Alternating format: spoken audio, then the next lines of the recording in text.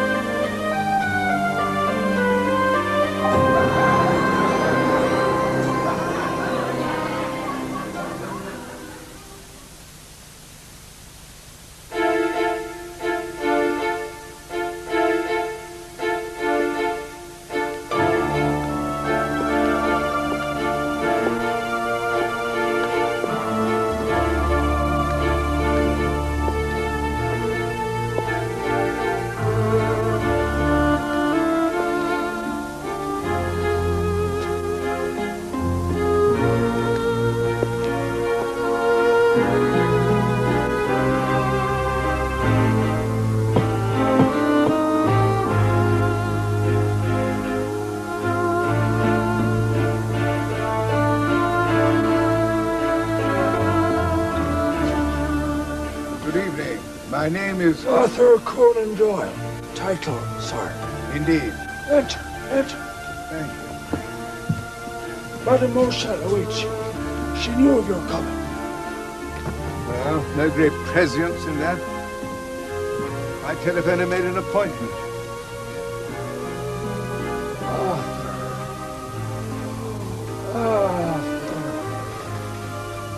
Named after the King of England, no doubt. No doubt.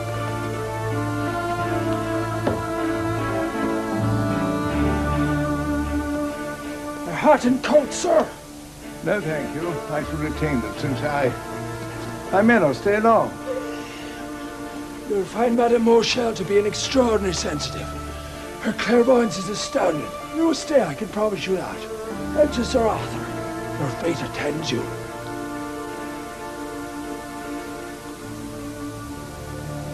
Good Lord.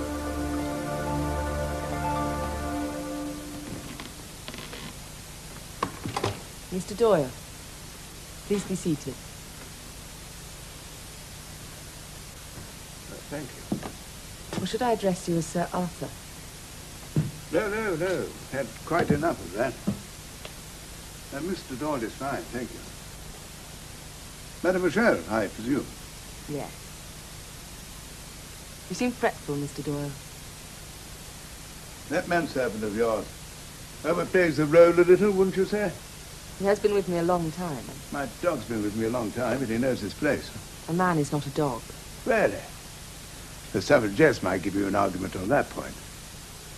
Mademoiselle, I don't wish to appear rude, but shall we get to business? I have an appointment for supper. You wrote to me. To beg you to come here because 2 weeks ago, in the middle of a séance, I was possessed. It was almost demonic. Never before have I experienced such a strong manifestation, such a powerful mind. It has happened 3 times since, each time stronger. Each time the spirit has said but 2 words. Conan Doyle. Conan Doyle. Madam, I have to tell you, I've done some checking up in our circles. No one appears to have heard of you. I do not advertise my gifts, Mr. Doyle. Indeed, sometimes I wish that I did not possess them. What is it? Maybe... I can't breathe. Please, stay. I know that you believe in the world of spirits. Yes, implicitly, but... Then please, believe. Believe in me. With me.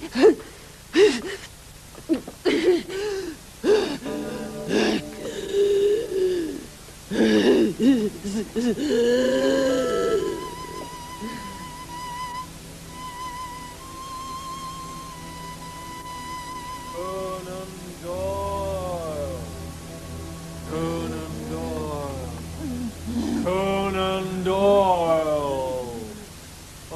my dear fellow. Don't you recognize an old friend when you see one? Good God. Not possible. Why not? Not possible. Non-existent. How pedestrian, my dear Doyle. Surely a man of your creative powers can do better than that. I have no need. You do not exist. You're a fiction. A fiction of my mind. Ah, but thought is material, is it not? Imagine 1 million, 2 million minds with but one single thought, one single belief. The existence of Sherlock Holmes. At your service. Thought made substance. The world of spirits, Doyle. World to which you now dedicate your life, forsaking all others. All things are possible. My existence is as real as your own. Utter tripe.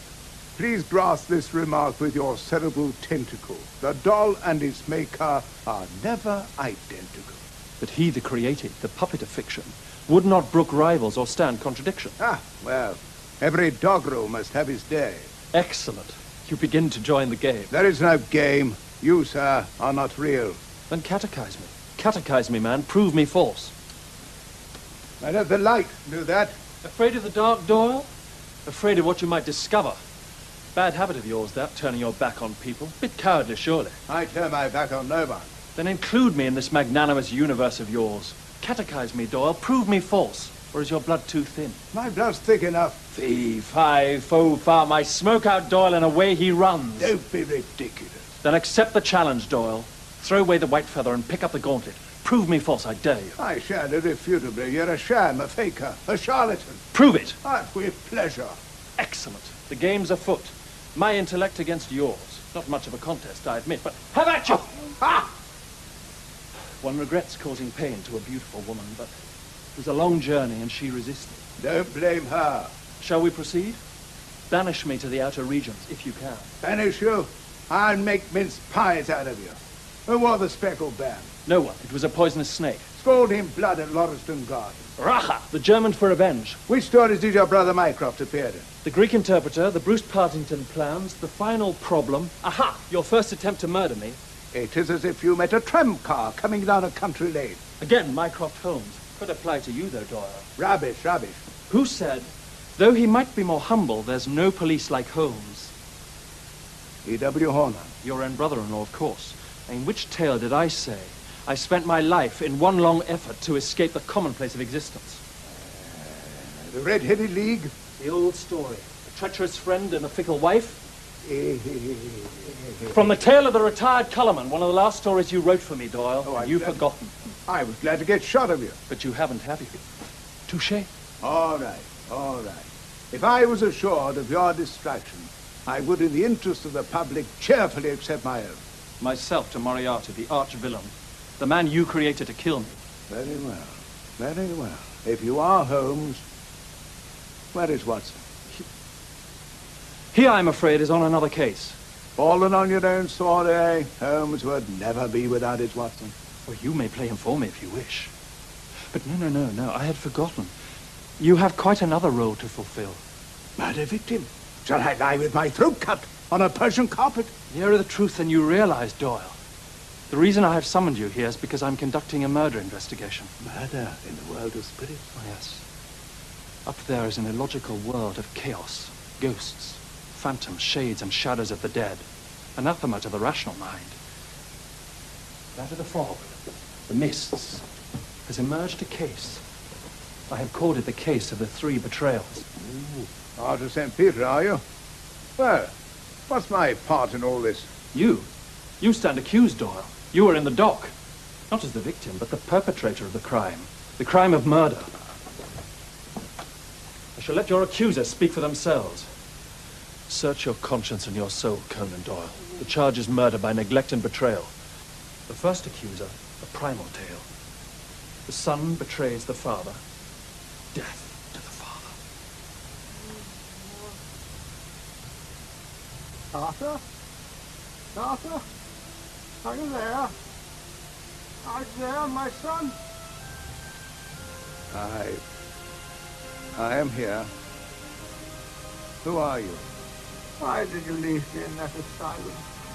That prison? Locked. Locked like a dog. Why did you put me there? Your own flesh. I did not put you anywhere. No. your mother. But later, later, it was lonely. So lonely it was. Have you still got those drawings I gave you? Those fairy drawings? It's true. They were good, weren't they? Very good. Yes, they were. What a gift it is to have so strange a cast of mind. Yes. You get that from me. I thank you for the inheritance. Strange, the secret, dark imaginings which caused my wretched confinement made you a wealthy man. You used me, stolen from me. No. You left me to rot. I rotted like a piece of seaweed. Please, Father, please. Calm yourself. Only my faith sustained me. My Catholic faith. You turned your back on it, didn't you? Indeed, I did. Bad. Shouldn't have done that, my boy. You should have taken me away. With all your wealth, all your money. You should have taken me home. It was not possible. You were beyond us. You stole from my imagination. You wrote your stories in my blood. You have betrayed me. It was not possible. Think on the horror. Rotting inside. Oh, think of. Lonely here. Come and get me, Arthur. Take me away from. Lonely. Oh, so lonely. Take me home.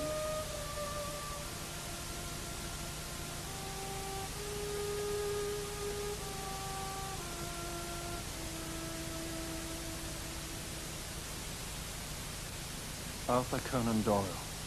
The charge is murder through neglect and betrayal. How do you plead?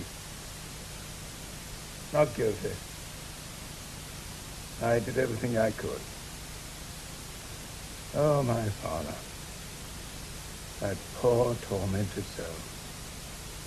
So, into the asylum with him. No, it was nothing like that. And what was it like, Doyle? Well, my father had an artistic, sensitive nature. But he was also, unfortunately, weak. Too weak for the demands of this harsh world. My mother was the strength she raised us. Mary Foley? Yes, her maiden name. We would sit at the table. She would tell me tales of the knights of King Arthur. Chivalry, gallantry, high ideals. Perfect childhood. Not really. Large family, never any money. We moved from place to place, each time downwards. And your... Alcoholic eventually. Not his fault, I suppose. Perhaps he could not live up to your mother's high ideals. You were not saying one word. Not one word against her. She worked so hard. So hard for all of us. But you were her favorite, I presume. Possibly. Possibly. When I was 9 years of age, she arranged for me to be sent away.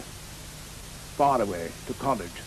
Stonyhurst. To the tender mercy of the Jesuits. Once a Jesuit, always a Jesuit, they say. Yeah, well, they say wrongly. So, you were sent away.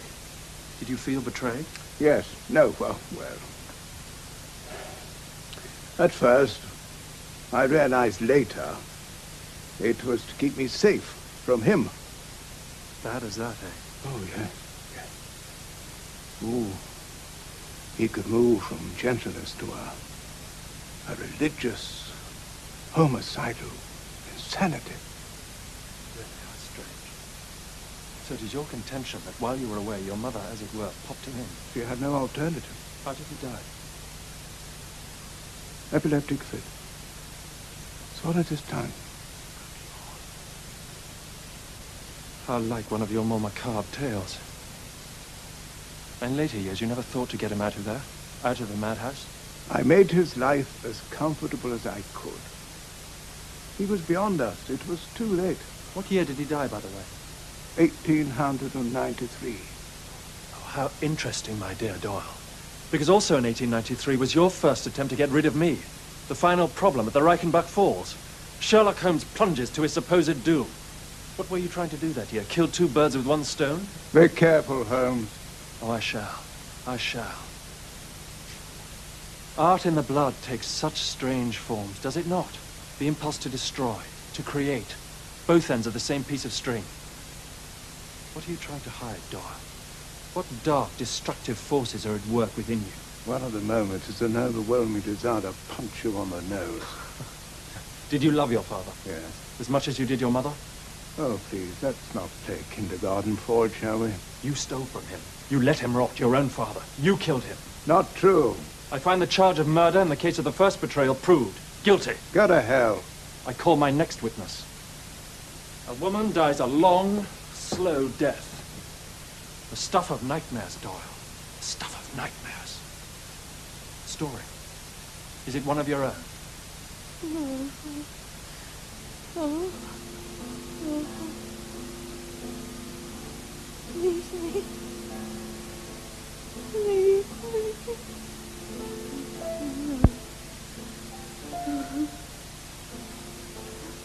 Leave me.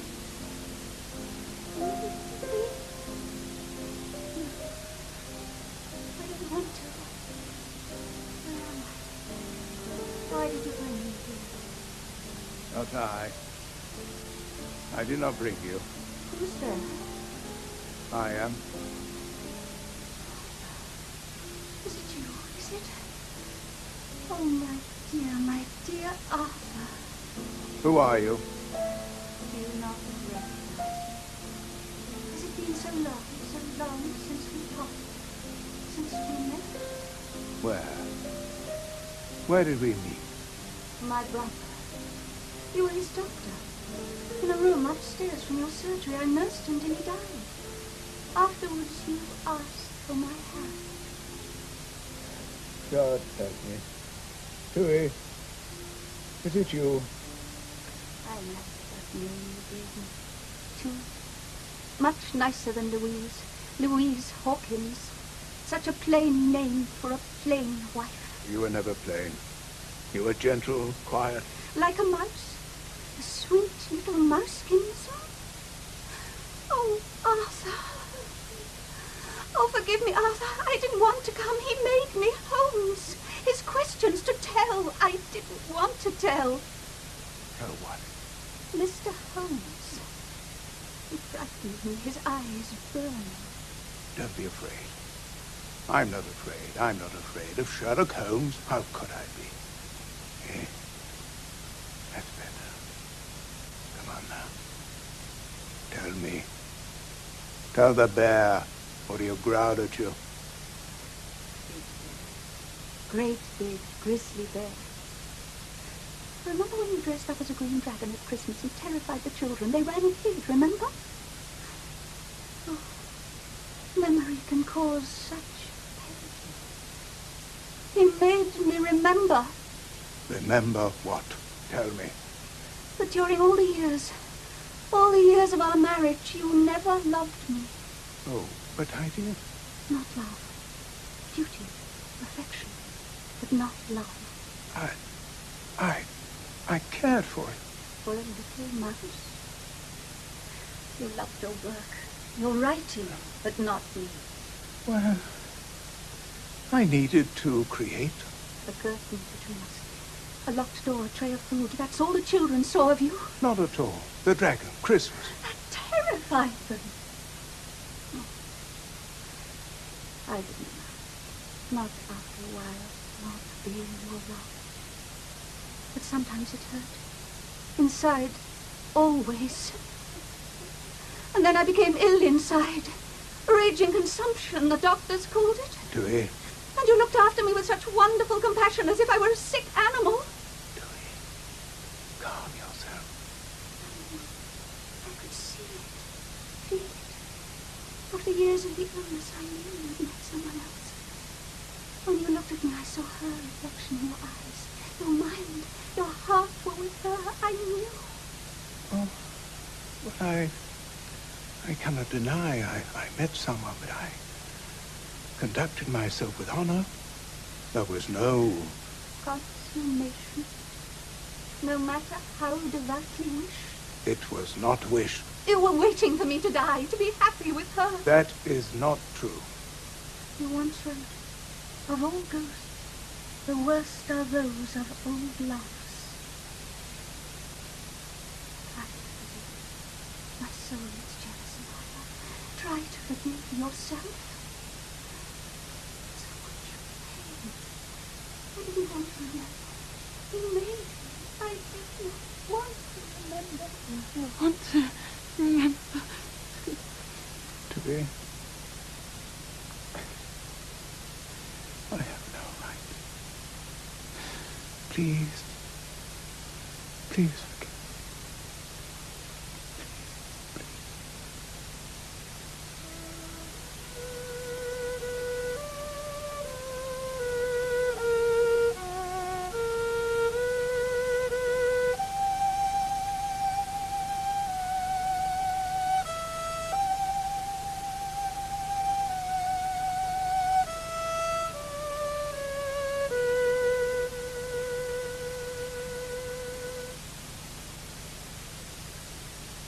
Skein. The threads of love, they bind us from beyond the grave. You made her remember. You caused her pain. That was a despicable act. In order to investigate, Doyle. Investigate? The second betrayal. Ah. One must be prepared to sting the memory a little. Any pain I may have caused her is but a pinprick compared to what she had suffered already. To a woman who had died of sorrow. She died of tuberculosis. Indeed she did. Indeed she did. Did you diagnose the illness yourself? No, a colleague. And before that time, did you not notice any signs? Any symptoms? There were small signs, but difficult to recognize from behind a locked door. I warn you, Holmes, you go too far. Excellent! Excellent! Now, is this honest anger? Or is it Madam Guilt in yet one more disguise? Let us look into this, shall we? Yes, by all means. I have nothing to hide. Oh, no fig leaf for your shame. No Adam, you. Sir, let us begin. Tell me, who was the other woman? No other woman. Tell me she was a figment of your imagination. No, but she was not another woman. Tui had been ill for about 4 years when I met her. Jean Leckie. Now my wife, Jean Conan Doyle. And? Was it love at first sight? Yes, something like that. Like a log falling on me. Indeed. She was everything you wished for. Yes. Yes, everything. Excellent horsewoman, loved music, fine singer. I even took up the banjo to join in, you know. How harmonious. And from that moment, the moment you met Jean Leckie, you turned your face away from a sick woman. Anything but. Your deduction is pathetic. Is it? Pathetic. The doctors had given Tui only a few months to live. I took her to all the best places, spas, high up where the air was good for her. She lived for another 12 years. I truly did care for her. Oh, I'm sure. So by my reckoning, for 8 years, all that time, you cared for one woman while your heart was totally engaged to another. Yes? Yes, that was about the way of it. So your duty lay on a sickbed, but your physical needs galloped off on a horse. Not at all. Oh, surely. I myself know nothing of these matters, but love has its meeting points, surely. Not at all. Jean and I both agreed that the only honorable course open to us was that of abstinence. Abstinence? Nothing. Not even a kiss. Until your wife died. Abstinence. Jesuitical solution. Certainly more than 7%. Did your mother know this Platonic pilgrimage?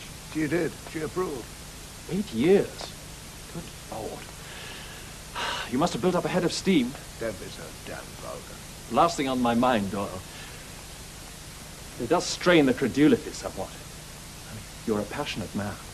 You were passionately in love with a woman for all these years, and yet you tiptoed around temptation. You really expect me to believe that? You must believe it. You will believe it. I created you, and I order you to believe it because it is true. Oh, my word. We're becoming very proprietorial all of a sudden. Very well. I shall grant you your belief. There. Is that better? But during all that time, when you look down at that poor sick woman, can you deny that somewhere in your heart, somewhere so deep, you were wanting, waiting for her to die? I can deny it. But do you? I do deny it. And her, lying there, looking up at you, her soul sick with jealousy. Soul jealousy. You used that idea, did you not? One of the stories from my casebook. Fall Bridge, yes. A wife commits suicide to revenge herself on the young woman with whom her husband is in love. That is the story. Did she commit a kind of suicide, Doyle? But if she did, she took a long time about it. Good God, and how callous. Oh, no, I didn't mean it that way. Oh, so all of this is because you did not love her. Is that not so? I loved her as best I could. Qualified answer, Doyle. And qualification is a sure sign of guilt. Leave guilt to the judgment, shall we? No, leave it to the judge. And I judge you, on the second count, guilty. You judge me? She was pale in life, a pale shadow in death. Your father the same. Both died of neglect and betrayal. Yours was the hand that betrayed them. Well, let's get on with it then. What? Let's get on with it. 3 betrayals, you said. 3 poor ghosts whose simple truth you will bend and twist into lies and accusations. Bring forth the 3rd. Let's get it over with. Oh, I shall. He stands before you. You? I. You're a lunatic. Dull world without them. Yes, the 3rd betrayal. Mine by you. It is public knowledge that in 1893 you tried to kill me at the Reichenbach Falls. And when the public hounded you... Oh, no. No, my publishers hounded me. Men and women in the streets wore black armbands. Such was the nation's grief at my death. Outcry! Questions in the house. So, you were forced into a grudging resurrection. Grudge, more than grudge. Yet in that story, the final problem, you failed to catalogue the finding of the body. Why, I wonder? Mere oversight. Oh, perhaps, like many another murderer, you could not bear to gaze upon the body of your victim. I brought you back. What more do you want? Oh, with a vengeance. From then on, I could feel your resentment, all through the later stories. Little digs, petty revenges. Well, name one. 1902, you accepted a knighthood from His Majesty's government, Sir Arthur. In that same year, you read the tale of the 3 Garridebs, in which Sherlock Holmes is offered a knighthood but refuses. Hypocrite! Why deny me what you embrace with such enthusiasm? Oh, I didn't want to take it, but my mother was afraid the king would be offended. Oh, so I had to take responsibility for rejecting what you did not have the gumption to refuse. You solved your case, as knighthood or not. And then in one of the later stories, you put me to the degradation of becoming a beekeeper in Sussex. You can learn a lot from bees. What am I to do with bees? I am St. George. I am Lancelot. Galahad. I am Sherlock Holmes. I am England. Well, don't let the Scots hear you. I am your son. Now, why? Why do you deny me? You'll never write another story of Holmes, will you? No, never. Why not? Because if I did not kill Holmes, he would have killed me. So the creation outstrips the creator, and your jealousy cannot abide that. Not jealousy, how to put it.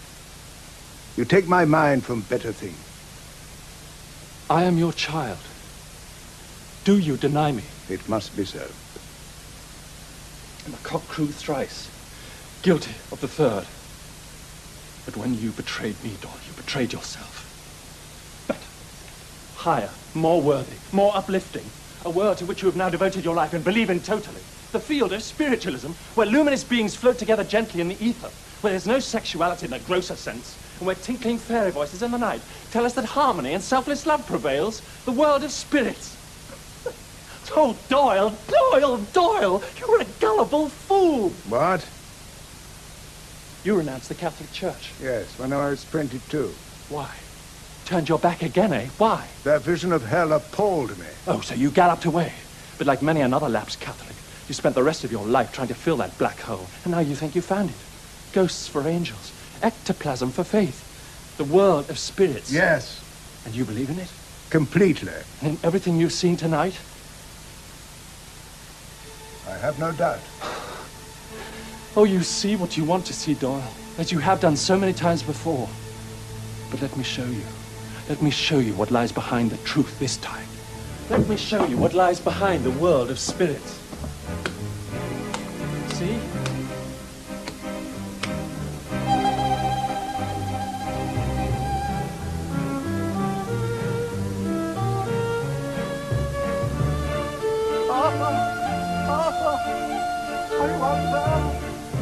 Sorry, I was forgetting about the voice.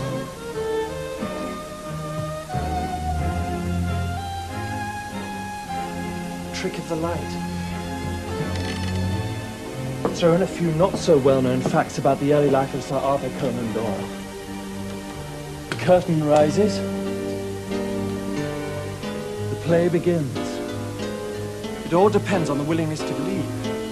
Play on the willingness to believe. And there you have it. Now you see it. Now you don't. Now you see it. Now you do. Witness. Always bring the witness. Always.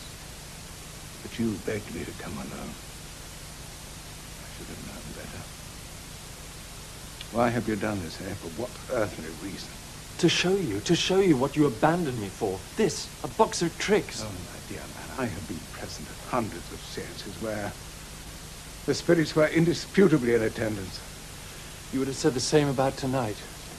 Huh? Stella, the teacups. Who are you? What gives you the right? Holmes. I am Holmes. Don't you see? You put that in place of this. You tried to hide things, Doyle, down deep where the monsters lie. But I am your reality. I am Sherlock Holmes. I regret I do not recognize you. You have insulted me. Made me look a damn fool. How dare you? You must not turn your back on creation. I shall never write another word on Holmes, not one. You stole your stories from me, from my life. And now it is empty you abandoned me. Please, please don't. If no more tales or adventures, then at least acknowledge me. Your child, your creation, your reality. Give me your blessing, please. That, I'm afraid, I cannot give. The only person you have deluded tonight is yourself. Holmes does not exist. You I do not know. But whoever you are, I pity you. And now, good night. Aha! Not quite such a dignified exit as hoped for, Doyle. But do you remember? Arthur, Arthur, named after the King of England, no doubt. Enter, Sir Arthur. Your fate attends you. The master of disguise, eh? Don't waste your energy, Doyle. You may need it. Here is the key. Give it to me.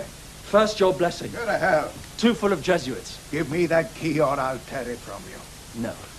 I have a better idea. You can fight me for it. I know you were once a fair swordsman. A time ago.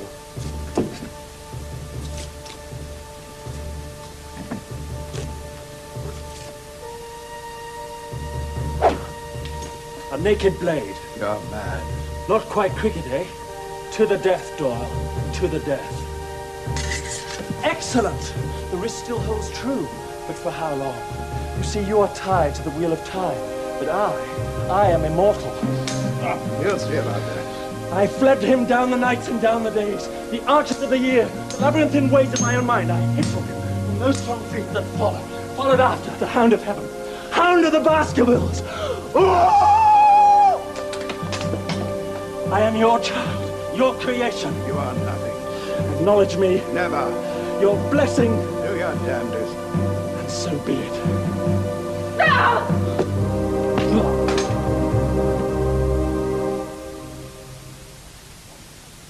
He'll be all right. A good cross hit to the jaw never hurt anyone. Good Lord. There's nothing real.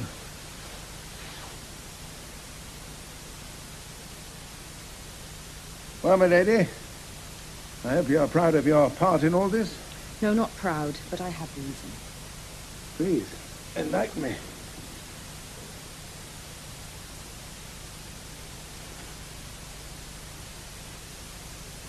My father did this. He was possessed of an uncontrollable temper, next to madness. He had a sword stick, that very one. He used to draw the blade and cut it through the air. One day he chose me instead. It would have been my death, except for my brother here. He saved my life, but in so doing was forced to kill, with his bare hands, to kill his own father. My God. The Beresford case.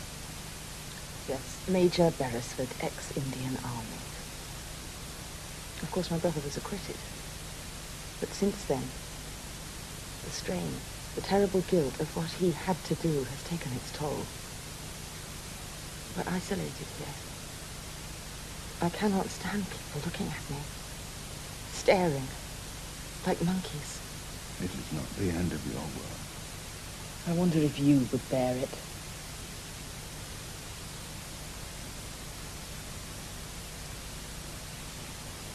My poor brother. Part of his mental torment, I'm sure, is that he fears he may have inherited his father's madness. I've often come upon him standing, with his hands outstretched, staring at them, as if he felt that they had somehow betrayed him. His obsession with Holmes, why? He read every scrap in the papers, their own reminiscences, every story, every tale. He became the man. Yes, but why? There must be a reason, a motive. Prove every fact, and only reason from proved facts.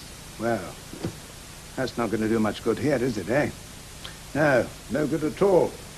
Now, what we need here is a bit of imagination. So, Sherlock, but why? Your brother ever talk about fate? Yes, often. Did he now? Yes, we'd all like to know about fate. But it's a dark path. His especially. Precisely. And who better to walk that road, to follow the twisted lines,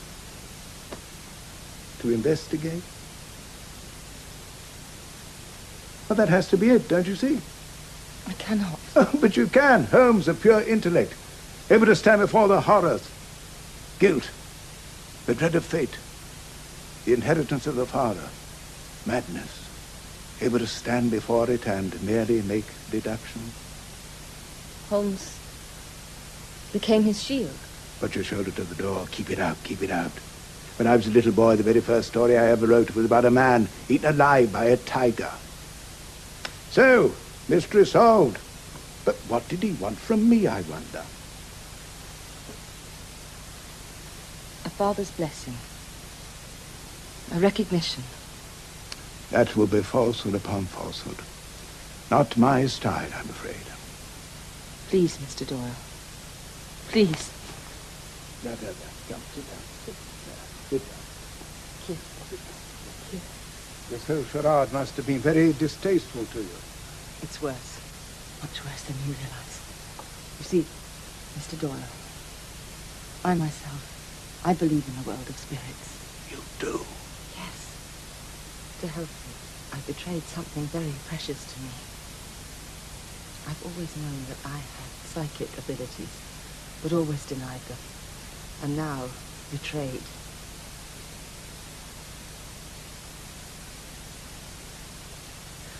All night long, I felt something pressing on me.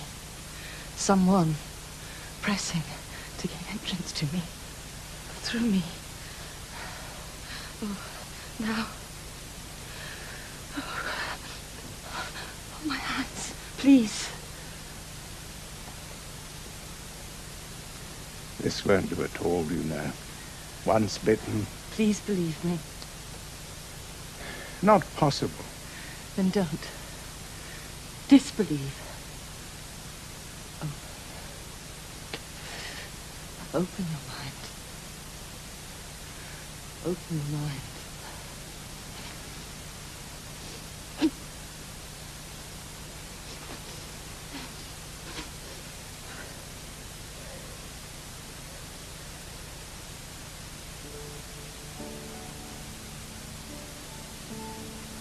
Well, you seem fit enough for a man of your age, Arthur Combs. That's a strong grip you have there. When you were a wee boy, sat at that table, you would hold out my hand and lead me along adventures. You would turn and say to me, just between the two of us, my dear, when you are old man, you should have a velvet dress and gold clasp, and sit in comfort by a fire. We didn't have a brass farthing then, but later on you kept your word. I wanted for nothing. You're a good boy. It cannot be, can it? Of course it can. Never had much time for all that spirit stuff, mind you. You used to scold me for it. Yet here I am.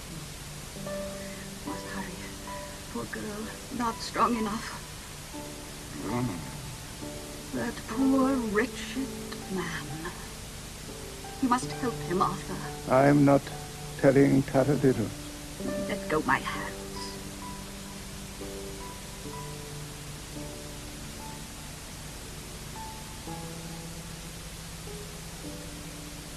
Now you, my blockhead of the sun, listen. What did we always say? The duty we owe to the weak overrides all other duties. And is superior to all circumstances. Chivalry. Victory with honor. Now, other times, places. Help him. Goodbye.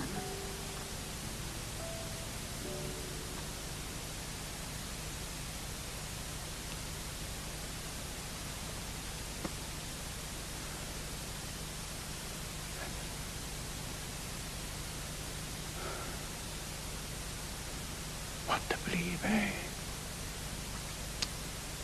What to believe?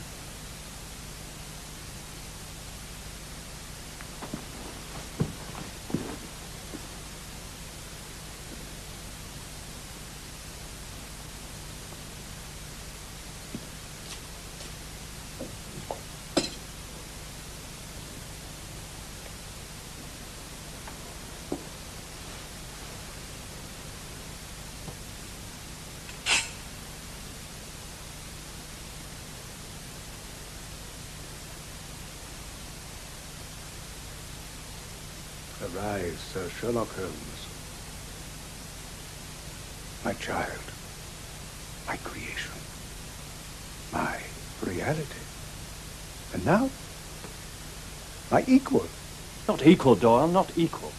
You, alas, will never reach the heights of intelligence so natural to me. But I thank you for the honor and recognition. Very decent of you. Well, I bid you both good night. Doyle, where are you going? Supper. Hungry. You acknowledge me, then you leave me? Oh, you have your life. I have mine. Yours, mine the same. I think not. What life? You've stolen my life. You must stay. Restoration. Not possible, I'm afraid. You must plot your own course now. Oh, while you spin round spirits and dance like a puppet in a world of make-believe and nonsense. It is a real world. Oh, I know, you fooled me tonight, but that world is as real as you or I. Then prove it to me. Prove your belief. I do not believe or think. I know. I have sat in a seance, surrounded by witnesses. No trickery possible. All seeing what I saw. The spirit made flesh. I have heard the sound of a vanished voice. I have felt the touch of a vanished hand. I cannot accept that. I am the rational process. There's more to this world than mere rationality. There is mystery. I solve mysteries, Doyle. Ah, this one may be beyond you. Spirit made flesh. Not possible.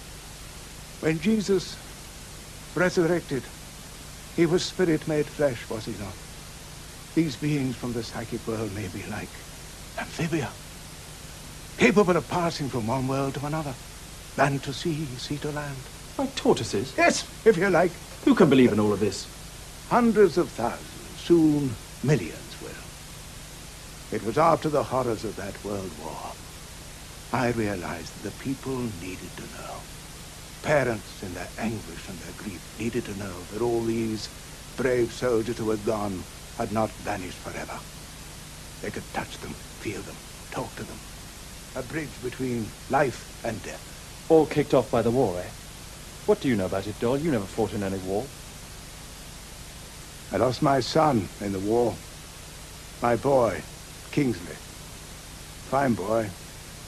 Man, I suppose. Young, like so many of them. Then months later, at a séance, he appeared to me. I saw him whole, spoke with him. He kissed me on the brow. But your father, Tui, they never appeared, did they? No. No. We reach, we grasp, and what is left at the end? A shadow. Beyond the shadows, there is love and forgiveness, a world where the dead live. Nothing. Empty. Filled. I have seen, heard, and touched that world. Deluded. No. My son kissed me. Why do we argue? We will both know soon enough. No, I cannot cross that bridge. I'll be waiting for you on the other side. Please, don't go, don't leave, don't take him from me. I need Holmes! Keep up the tigers, eh? He will. Never fear. Always. Sherlock, I leave him in your hands. Take good care. I may need him again someday. Mr. Holmes, sir, you are the keeper of the flame, the bravest, the best. I take this, shall I? No need for it here. By all means, my dear fellow. There's danger always afoot. These dark nights are treacherous. Yes, for strangers to travel. Goodbye, Doyle. Goodbye, Sherlock Holmes. Oh, by the way, give my regards to Watson, will you? There's a good chap.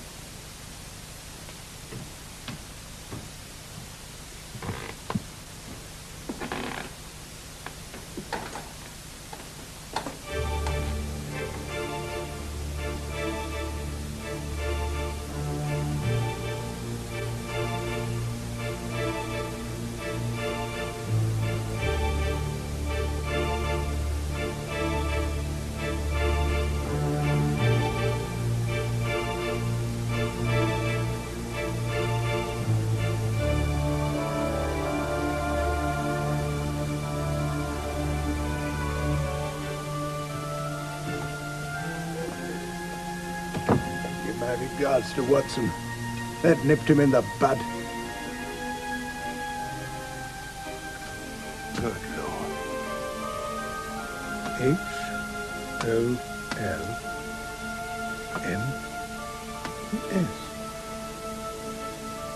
Might have nearly get the last word.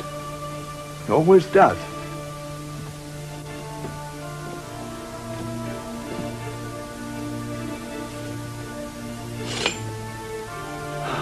What a night, eh?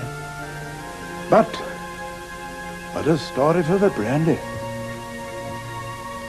On July the 7th, 1930, Sir Arthur Conan Doyle died. After his death, a medium received the following message from him. There is no hell except what a man makes for himself. No eternal punishment in fire as churches, especially the Roman, threaten. Later, as I gain strength, I shall have much to say about conditions here and surroundings.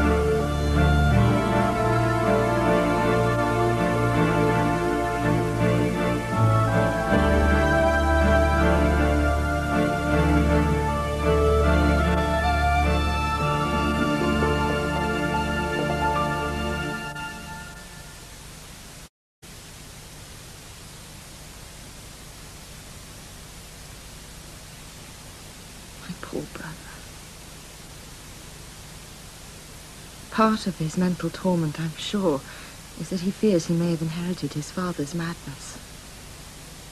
I've often come upon him standing, with his hands outstretched, staring at them, as if he felt that they had somehow betrayed him. His obsession with Holmes, why? He read every scrap in the papers, their own reminiscences, every story, every tale. He became the man. Yes, but why? There must be a reason, a motive. Prove every fact, and only reason from proved facts. Well, that's not going to do much good here, is it, eh? No, no good at all. And what we need here is a bit of imagination. So, Sherlock, but why? Your brother ever talk about fate? Yes, often. Did he now? Yes, we'd all like to know about fate. But it's a dark path. His especially. Precisely. And who better to walk that road, to follow the twisted lines, to investigate? Well, that has to be it, don't you see? I cannot. Oh, but you can. Holmes, a pure intellect, able to stand before the horrors, guilt, the dread of fate, the inheritance of the father, madness, able to stand before it and merely make deductions. Holmes became his shield. Put your shoulder to the door. Keep it out, keep it out. When I was a little boy, the very first story I ever wrote was about a man eaten alive by a tiger. So, mystery solved. But what did he want from me, I wonder? A father's blessing. A recognition. That will be falsehood upon falsehood. Not my style, I'm afraid. Please, Mr. Doyle. Please. No. Come, sit down. Sit down. This whole charade must have been very distasteful to you. It's worse. Much worse than you realize. You see, Mr. Doyle, I myself, I believe in the world of spirits. You do? Yes. To help you, I betrayed something very precious to me. I've always known that I had psychic abilities, but always denied them. And now, betrayed.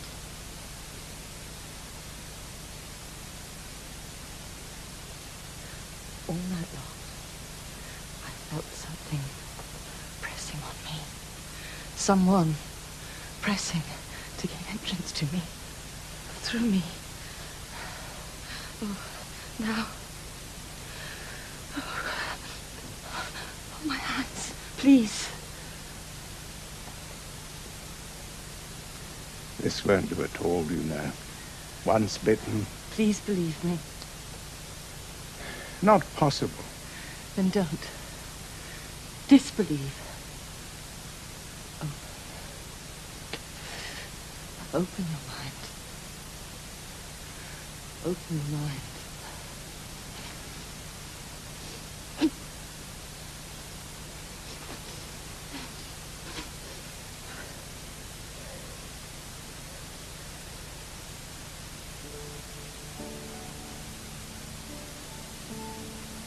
Well, you seem fit enough for a man of your age, Arthur Conan.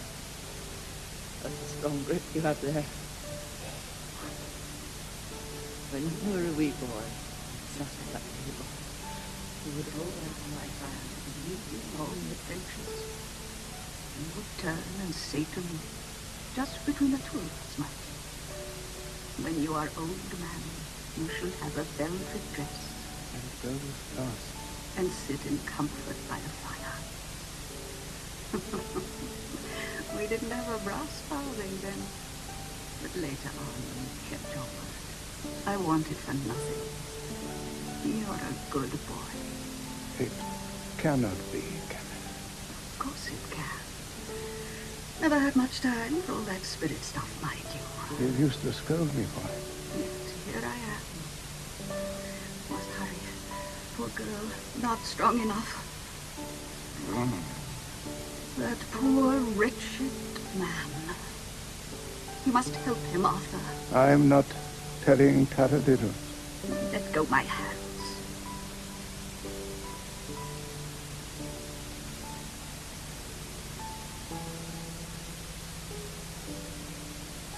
Now you, my blockhead of the sun, listen. What did we always say? The duty we owe to the weak overrides all other duties. And is superior to all circumstances. Chivalry. Victory with honor. Now, other times, places. Help him. Goodbye.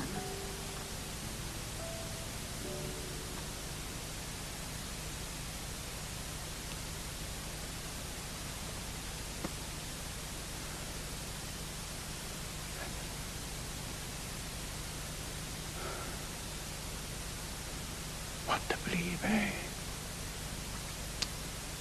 What to believe?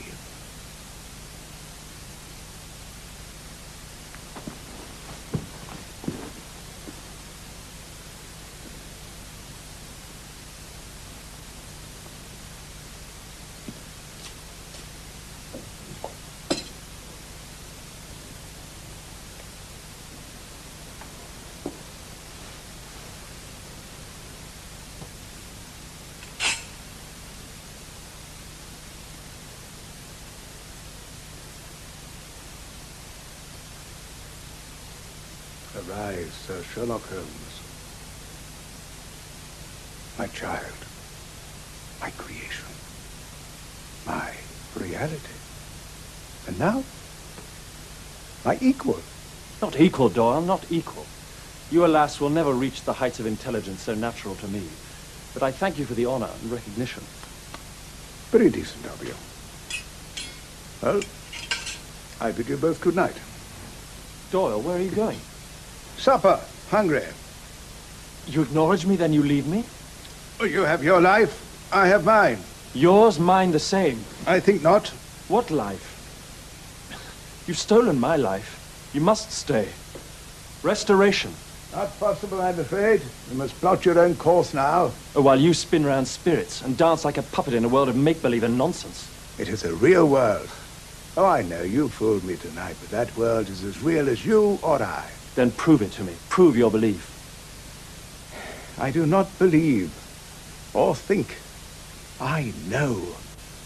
I have sat in a seance, surrounded by witnesses. No trickery possible. All seeing what I saw. The spirit made flesh. I have heard the sound of a vanished voice. I have felt the touch of a vanished hand. I cannot accept that. I am the rational process. There's more to this world than mere rationality. There is mystery. I solve mysteries, Doyle. Ah, this one may be beyond you. Spirit made flesh. Not possible. When Jesus resurrected, he was spirit made flesh, was he not? These beings from the psychic world may be like amphibia, capable of passing from one world to another, land to sea, sea to land. Like tortoises? Yes, if you like. Who can believe in all of this? Hundreds of thousands, soon millions will. It was after the horrors of that world war I realized that the people needed to know. Parents in their anguish and their grief needed to know that all these brave soldiers who had gone had not vanished forever. They could touch them, feel them, talk to them. A bridge between life and death. His eyes burn. Don't be afraid. I'm not afraid. I'm not afraid of Sherlock Holmes. How could I be? Eh? That's better. Come on now. Tell me. Tell the bear, or he'll growl at you. Great big grizzly bear. Remember when you dressed up as a green dragon at Christmas and terrified the children? They ran and hid, remember? Oh, memory can cause such pain. He made me remember. Remember what? Tell me. That during all the years of our marriage, you never loved me. Oh, but I did. Not love. Duty. Affection. But not love.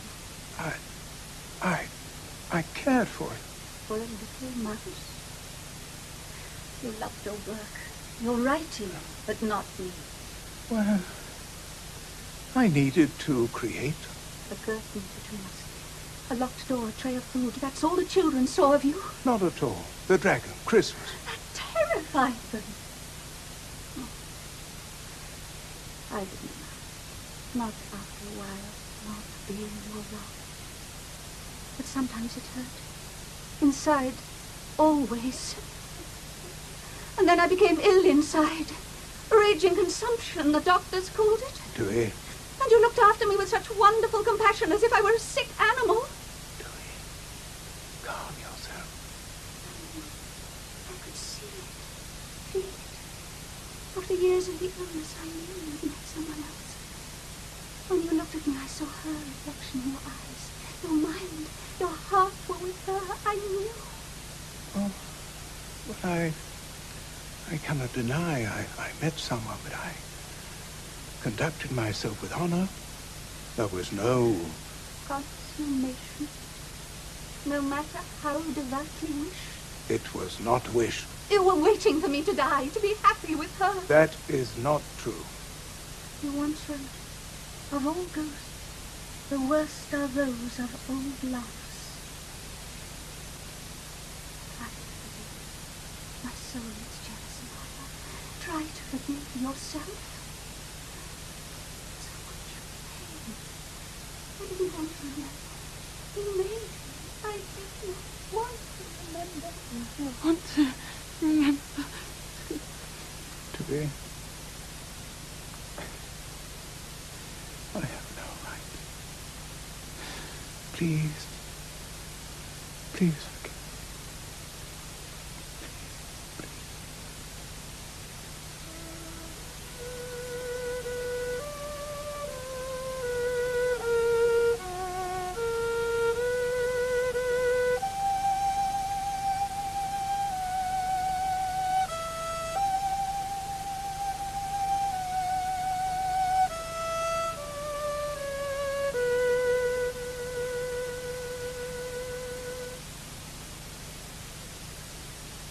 Skein.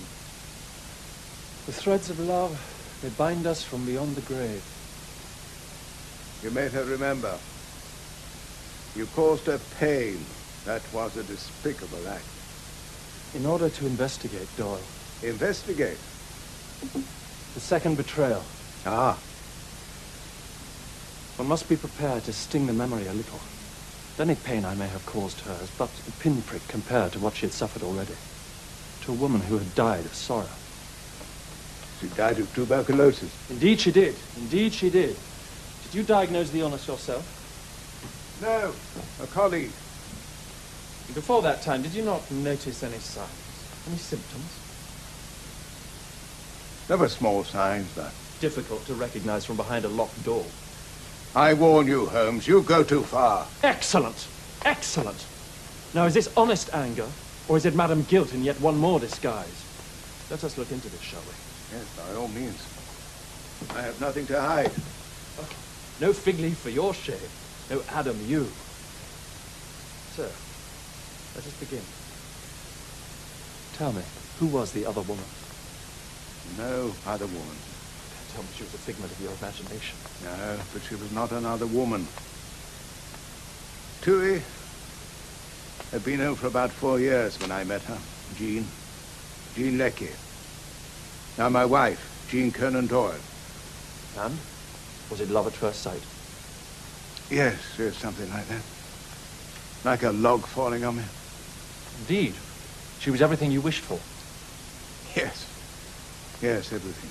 Excellent horsewoman, loved music, fine singer. I even took up the banjo to join in, you know. How harmonious. And from that moment, the moment you met Jean Leckie, you turned your face away from a sick woman. Anything but. Your deduction is pathetic. Is it? Pathetic. The doctors had given Tui only a few months to live. I took her to all the best places, spas, high up where the air was good for her. She lived for another 12 years. I truly did care for her. Oh, sure. So by my reckoning, for 8 years, all that time, you cared for one woman while your heart was totally engaged to another. Yes? Yes, that was about the way of it. So your duty lay on a sickbed, but your physical needs galloped off on a horse. Not at all. Oh, surely.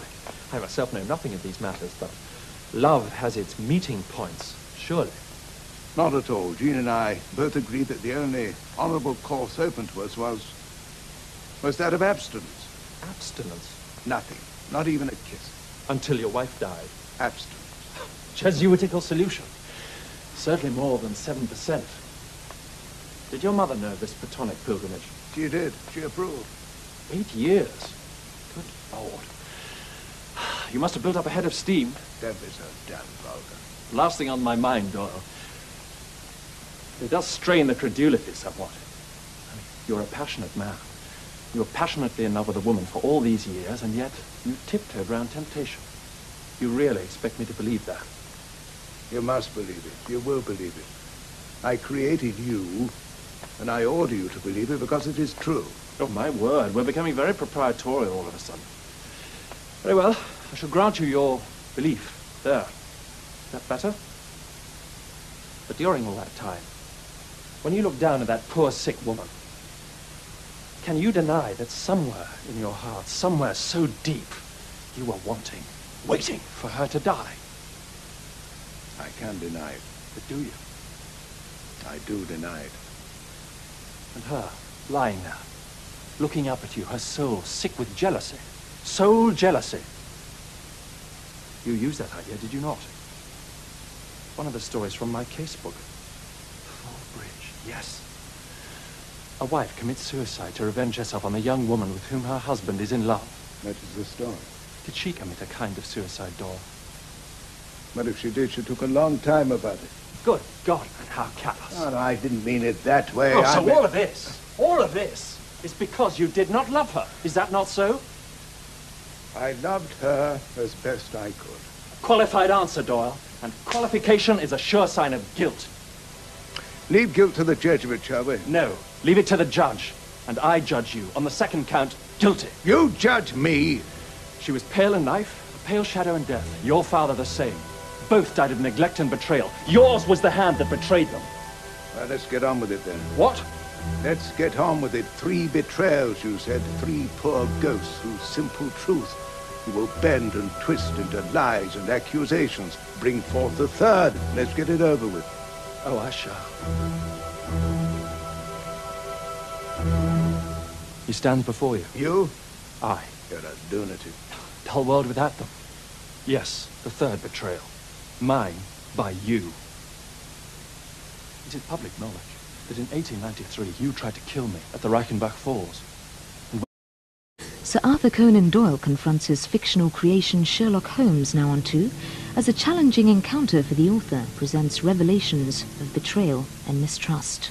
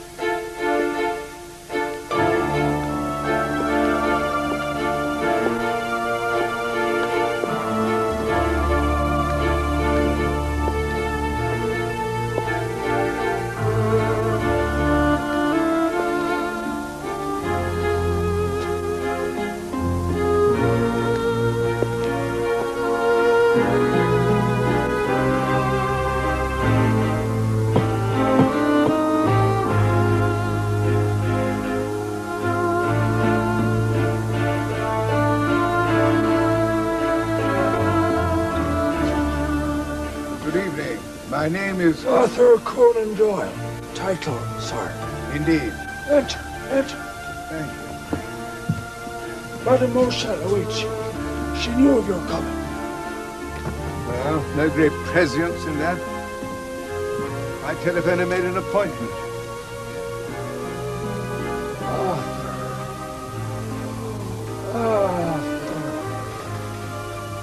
Named after the King of England, no doubt. No doubt.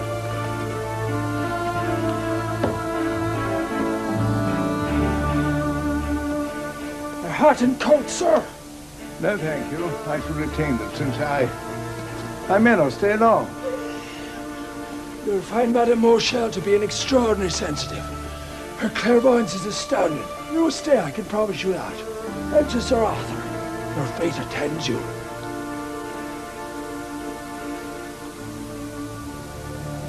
Good Lord.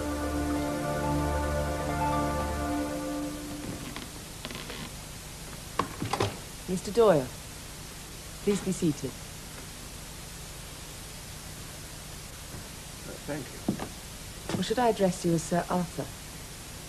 No. Had quite enough of that. Mr. Doyle is fine, thank you. Mademoiselle, I presume. Yes. You seem fretful, Mr. Doyle. That manservant of yours overplays the role a little, wouldn't you say? He has been with me a long time. My dog's been with me a long time, but he knows his place. A man is not a dog. Really? The suffragettes might give you an argument on that point. Mademoiselle, I don't wish to appear rude, but shall we get to business? I have an appointment for supper. You wrote to me. To beg you to come here because 2 weeks ago, in the middle of a séance, I was possessed. It was almost demonic. Never before have I experienced such a strong manifestation, such a powerful mind. It has happened 3 times since, each time stronger. Each time the spirit has said but 2 words. Conan Doyle. Conan Doyle. Madam, I have to tell you, I've done some checking up in our circles. No one appears to have heard of you. I do not advertise my gifts, Mr. Doyle. Indeed, sometimes I wish that I did not possess them. What is it? Maybe... I can't breathe. Please, stay. I know that you believe in the world of spirits. Yes, implicitly, but... Then please, believe. Believe in me. With me.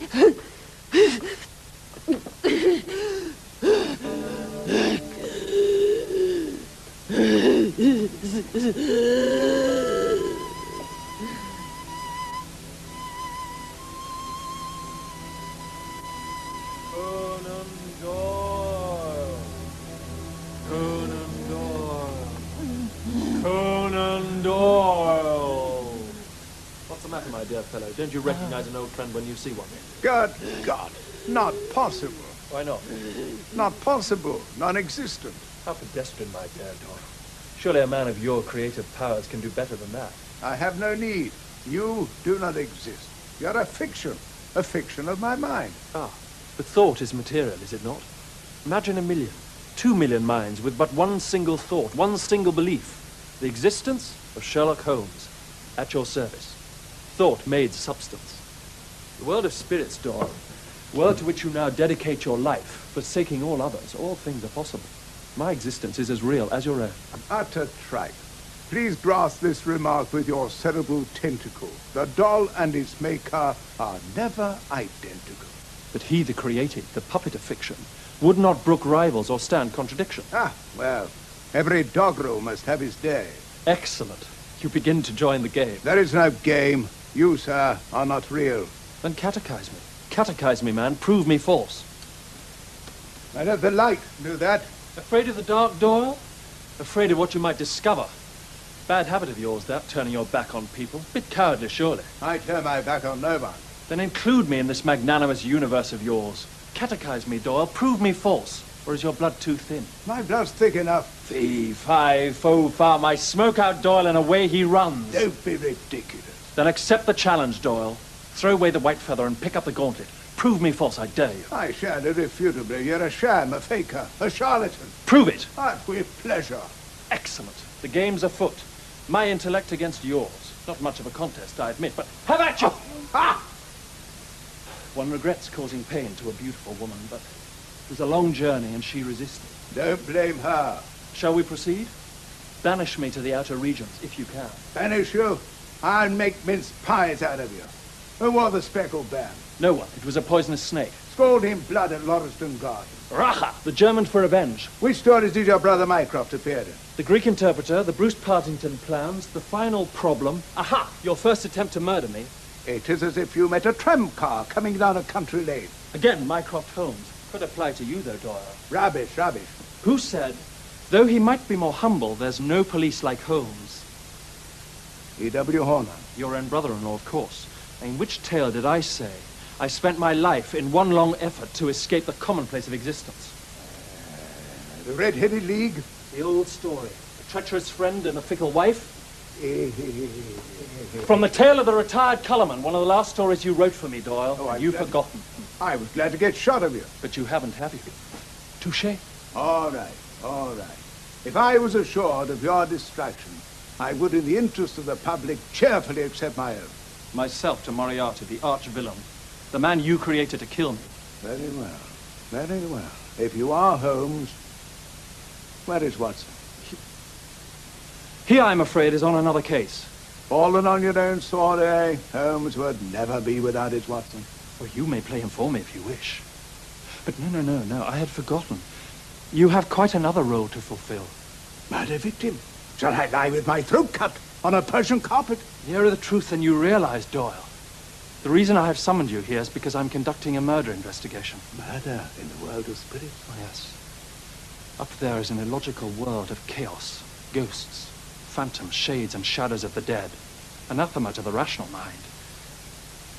Out of the fog, the mists, has emerged a case. I have called it the case of the 3 betrayals. Ooh, Art of St. Peter, are you? Well, what's my part in all this? You stand accused, Doyle. You were in the dock.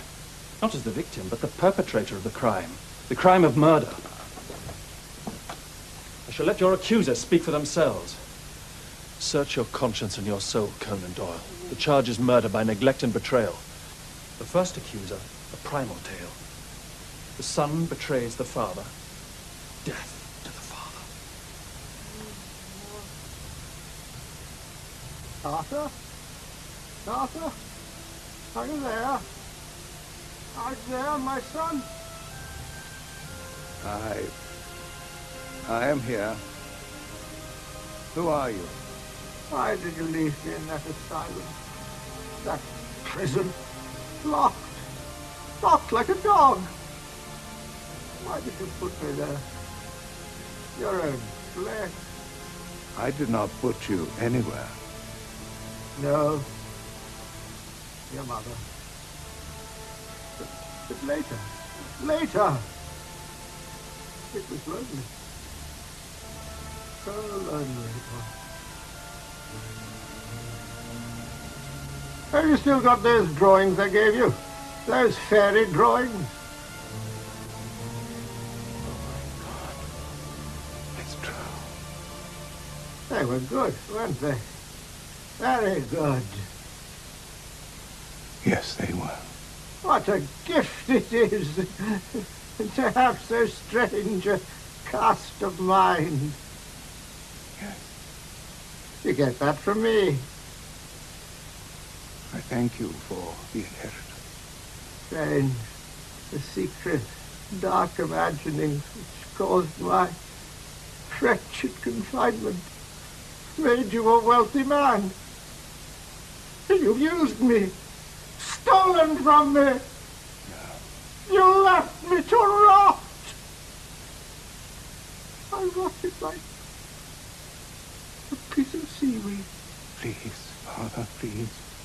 Calm yourself. Only my faith sustained me.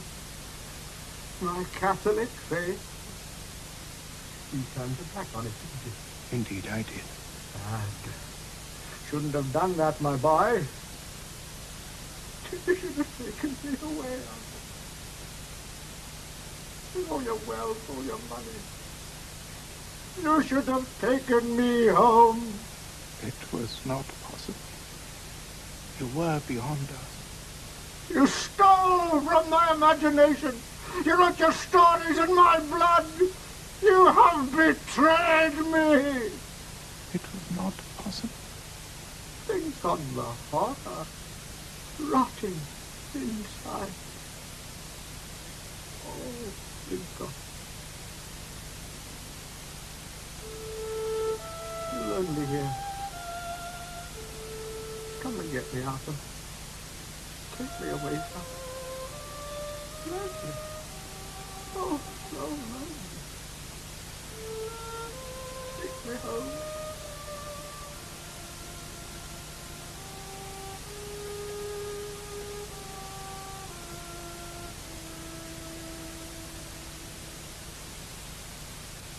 Arthur Conan Doyle.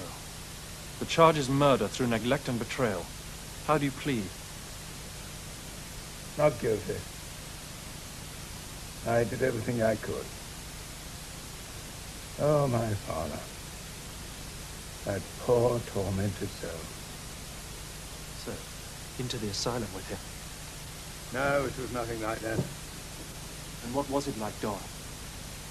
Well, my father had an artistic, sensitive nature. But he was also, unfortunately, weak. Too weak for the demands of this harsh world. My mother was the strength. She raised us. Mary Foley? Yes. Her maiden name. We would sit at the table. She would tell me tales of the knights of King Arthur. Chivalry, gallantry, high ideals. Perfect childhood.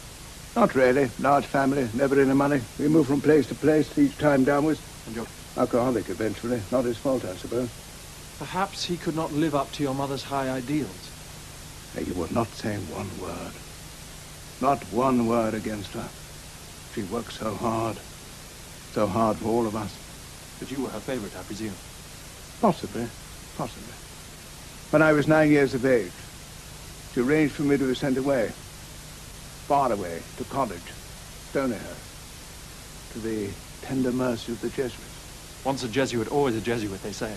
Yeah, well, they say wrongly. So, you were sent away. Did you feel betrayed? Yes. No, well. At first, I realized later it was to keep me safe from him. Bad as that, eh? Oh, yes.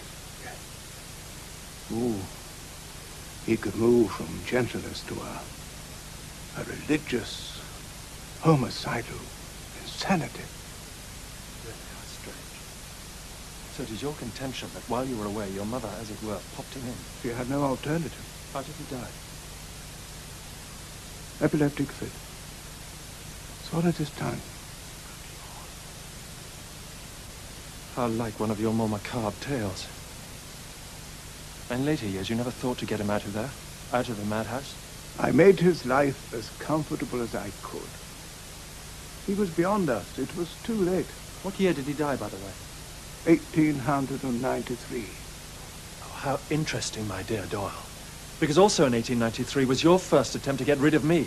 The final problem at the Reichenbach Falls. Sherlock Holmes plunges to his supposed doom. What were you trying to do that year? Kill two birds with one stone? Be careful, Holmes. Oh, I shall. I shall. Art in the blood takes such strange forms, does it not? The impulse to destroy, to create. Both ends of the same piece of string. What are you trying to hide, Doyle? What dark, destructive forces are at work within you? One of the moments is an overwhelming desire to punch you on the nose. Did you love your father? Yes. As much as you did your mother? Oh, please, let's not play kindergarten for it, shall we? You stole from him. You let him rot, your own father. You killed him. Not true. I find the charge of murder in the case of the first betrayal proved. Guilty. Go to hell. I call my next witness. A woman dies a long, slow death. The stuff of nightmares, Doyle. The stuff of nightmares. Story. Is it one of your own? No. Oh. No. Leave me. Leave me.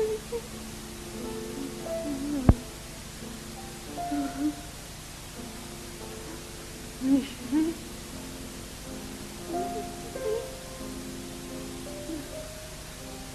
I don't want to. Where am I? Why did you bring me here? Not I. I did not bring you. Who's there?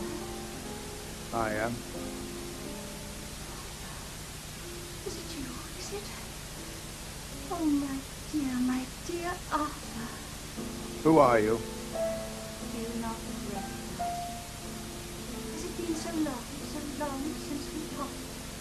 Since we met? Where? Where did we meet? My brother. You were his doctor. In a room upstairs from your surgery, I nursed him till he died. Afterwards, you asked for my hand. God help me. Tui, is it you? I like that name you gave me. Too. Much nicer than Louise. Louise Hawkins. Such a plain name for a plain wife. You were never plain. You were gentle, quiet. Like a mouse. A sweet little mousekin song. Oh, Arthur. Oh, forgive me, Arthur. I didn't want to come. He made me. Holmes. His questions to tell. I didn't want to tell. Tell what? Mr. Holmes. When the public hounded you. Oh, no. No, my publishers hounded me. Men and women in the streets wore black armbands. Such was the nation's grief at my death. Outcry! Questions in the house.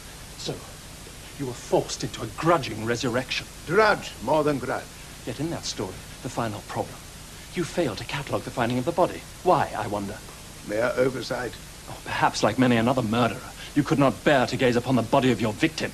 I brought you back. What more do you want? Oh, with a vengeance. From then on, I could feel your resentment, all through the later stories. Little digs, petty revenges. Well, name one. 1902, you accepted a knighthood from His Majesty's government, Sir Arthur. In that same year, you read the tale of the three Garridebs, in which Sherlock Holmes is offered a knighthood but refuses. Hypocrite! Why deny me what you embrace with such enthusiasm? Oh, I didn't want to take it, but my mother was afraid the king would be offended. Oh, so I had to take responsibility for rejecting what you did not have the gumption to refuse. Oh, you solved your case as knighthood or not. And then in one of the later stories, you put me to the degradation of becoming a beekeeper in Sussex. You can learn a lot from bees. What am I to do with bees? I am St. George. I am Lancelot. Galahad. I am Sherlock Holmes. I am England. Well, don't let the Scots hear you. I am your son. Now, why? Why do you deny me? You'll never write another story of Holmes, will you? No, never. Why not? Because if I did not kill Holmes, he would have killed me. So the creation outstrips the creator, and your jealousy cannot abide that. Not jealousy, how to put it. You take my mind from better things. I am your child. Do you deny me? It must be so. And the cock crew thrice, guilty of the third. But when you betrayed me, Doyle, you betrayed yourself. Better, higher, more worthy, more uplifting. A world to which you have now devoted your life and believe in totally. The field of spiritualism, where luminous beings float together gently in the ether, where there's no sexuality in the grosser sense, and where tinkling fairy voices in the night tell us that harmony and selfless love prevails. The world of spirits. Oh, Doyle, Doyle, Doyle, you're a gullible fool. What? You renounced the Catholic Church. Yes, when I was 22. Why? Turned your back again, eh? Why? Their vision of hell appalled me. Oh, so you galloped away. But like many another lapsed Catholic, you spent the rest of your life trying to fill that black hole, and now you think you found it. Ghosts for angels, ectoplasm for faith, the world of spirits. Yes. And you believe in it? Completely. And in everything you've seen tonight? I have no doubt. Oh, you see what you want to see, Doyle, as you have done so many times before. But let me show you. Let me show you what lies behind the truth this time. Let me show you what lies behind the world of spirits. See?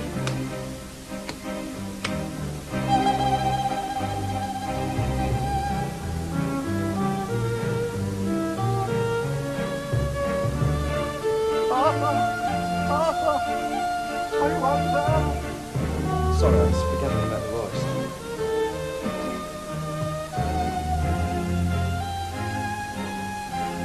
trick of the light. Throw in a few not-so-well-known facts about the early life of Sir Arthur Conan Doyle. The curtain rises. The play begins. It all depends on the willingness to believe. Play on the willingness to believe. And there you have it. Now you see it. Now you don't.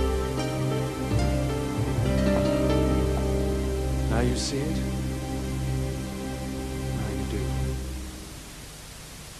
Witness. Always bring the witness. Always. But you begged me to come alone. I should have known better. Why have you done this, eh? For what earthly reason? To show you what you abandoned me for. This, a box of tricks. Oh, my dear man, I have been present at hundreds of seances where the spirits were indisputably in attendance. You would have said the same about tonight. Huh? Stella, the teacups. Who are you? What gives you the right? Holmes. I am Holmes. Don't you see? You put that in place of this. You tried to hide things, Doyle, down deep where the monsters lie. But I am your reality. I am Sherlock Holmes. I regret I do not recognize you. You have insulted me. Made me look a damn fool. How dare you? You must not turn your back on creation. I shall never write another word on Holmes. Not one. You stole your stories from me. From my life. And now it is empty, you abandoned me. Please, please don't. If no more tales or adventures, then at least acknowledge me. Your child, your creation, your reality. Give me your blessing, please. That, I'm afraid, I cannot give. The only person you have deluded tonight is yourself. Holmes does not exist. You I do not know. But whoever you are, I pity you. And now, good night. Aha! Not quite such a dignified exit as hoped for, Doyle. But do you remember? Arthur, Arthur, named after the King of England, no doubt. Enter, Sir Arthur. Your fate attends you. The master of disguise, eh? Don't waste your energy, Doyle. You may need it. Here is the key. Give it to me. First, your blessing. Go to hell. Too full of Jesuits. Give me that key or I'll tear it from you. No. I have a better idea. You can fight me for it. I know you were once a fair swordsman. A time ago.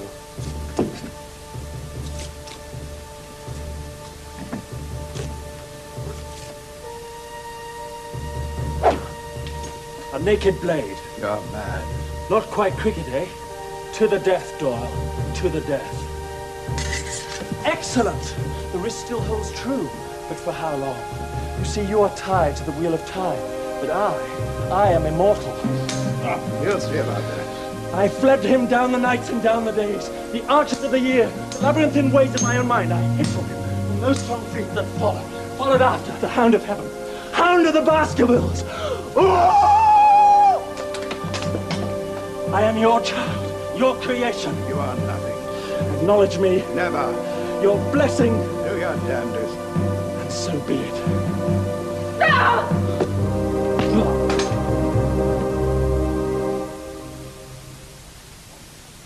He'll be all right.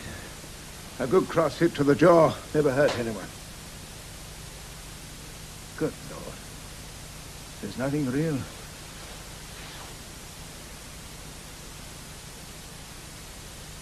Well, my lady, I hope you are proud of your part in all this. No, not proud, but I have reason. Please, enlighten me.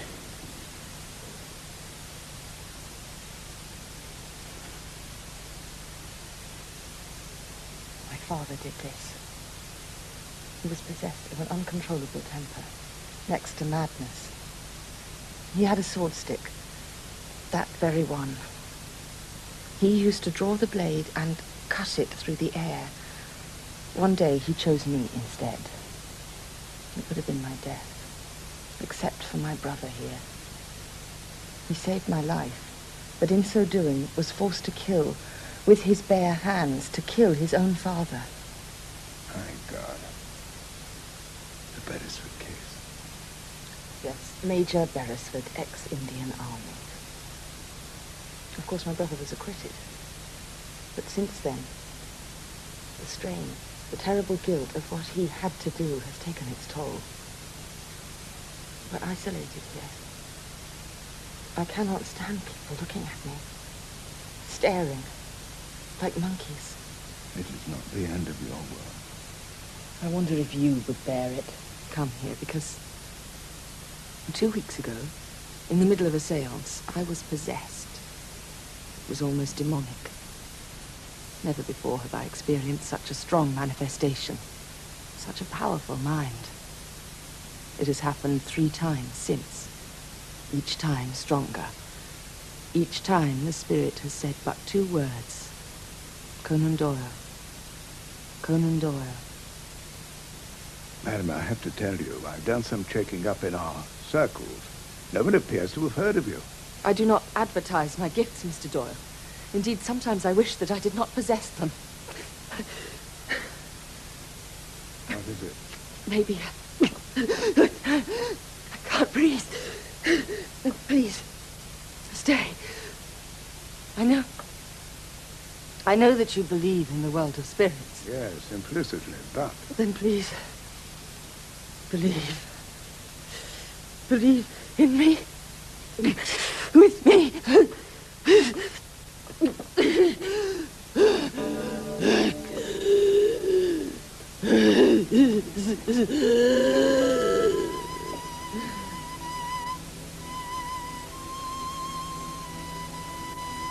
Conan Doyle.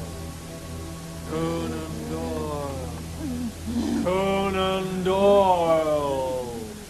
What's the matter, my dear fellow? Don't you recognize an old friend when you see one? Good God, not possible. Why not? Not possible, non-existent. How pedestrian, my dear Doyle. Surely a man of your creative powers can do better than that. I have no need. You do not exist. You're a fiction of my mind. Ah, but thought is material, is it not? Imagine 1 million, 2 million minds with but one single thought, one single belief. The existence of Sherlock Holmes, at your service. Thought made substance. The world of spirits, Doyle, world to which you now dedicate your life, forsaking all others, all things are possible. My existence is as real as your own. Utter tripe. Please grasp this remark with your cerebral tentacle. The doll and its maker are never identical. But he, the created, the puppet of fiction, would not brook rivals or stand contradiction. Ah, well, every doggerel must have his day. Excellent. You begin to join the game. There is no game. You, sir, are not real. Then catechize me. Catechize me, man. Prove me false. Men of the light knew that. Afraid of the dark, Doyle? Afraid of what you might discover? Bad habit of yours, that, turning your back on people. Bit cowardly, surely. I turn my back on no one.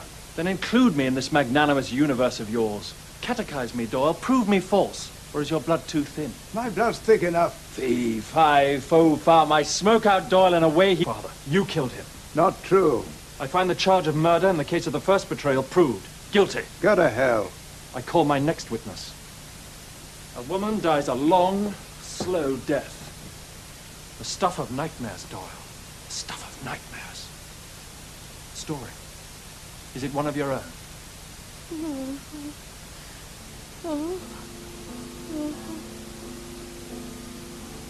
Leave me. Leave me.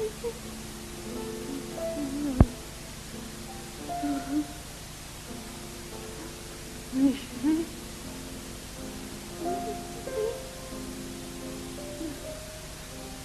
I don't want to. Where am I? Why did you bring me here? Not I. I did not bring you. Who's there? I am. Is it you? Is it? Oh, my dear Arthur. Who are you? Do you not recognize me? Has it been so long since we talked? Since we met? Where? Where did we meet? My brother. You were his doctor. In a room upstairs from your surgery, I nursed him till he died. Afterwards, you asked for my hand. God help me. Tui, is it you? I like that name you gave me. Too. Much nicer than Louise. Louise Hawkins. Such a plain name for a plain wife. You were never plain. You were gentle, quiet. Like a mouse. A sweet little mousekin, sir. Oh, Arthur. Oh, forgive me, Arthur. I didn't want to come. He made me. Holmes. His questions to tell. I didn't want to tell. Tell what? Mr. Holmes. When the public hounded you. Oh, no. No, my publishers hounded me. Men and women in the streets wore black armbands. Such was the nation's grief at my death. Outcry! Questions in the house. So, you were forced into a grudging resurrection. Grudge, more than grudge. Yet in that story, the final problem. You failed to catalogue the finding of the body. Why, I wonder? Mere oversight. Oh, perhaps, like many another murderer, you could not bear to gaze upon the body of your victim. I brought you back. What more do you want? Oh, with a vengeance. From then on, I could feel your resentment, all through the later stories. Little digs, petty revenges. Well, name one. 1902, you accepted a knighthood from His Majesty's government, Sir Arthur. In that same year, you read the tale of the three Garridebs, in which Sherlock Holmes is offered a knighthood but refuses. Hypocrite! But what did he want from me, I wonder? A father's blessing. A recognition. That will be falsehood upon falsehood. Not my style, I'm afraid. Please, Mr. Doyle. Please. No. Come, sit down. Sit down. Kiss. Kiss. This whole charade must have been very distasteful to you. It's worse. Much worse than you realize. You see, Mr. Doyle, I myself, I believe in the world of spirits. You do? Yes. To help you, I betrayed something very precious to me.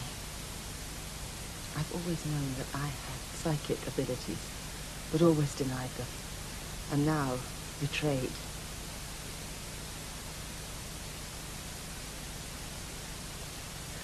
All night long, I felt something pressing on me. Someone pressing to gain entrance to me.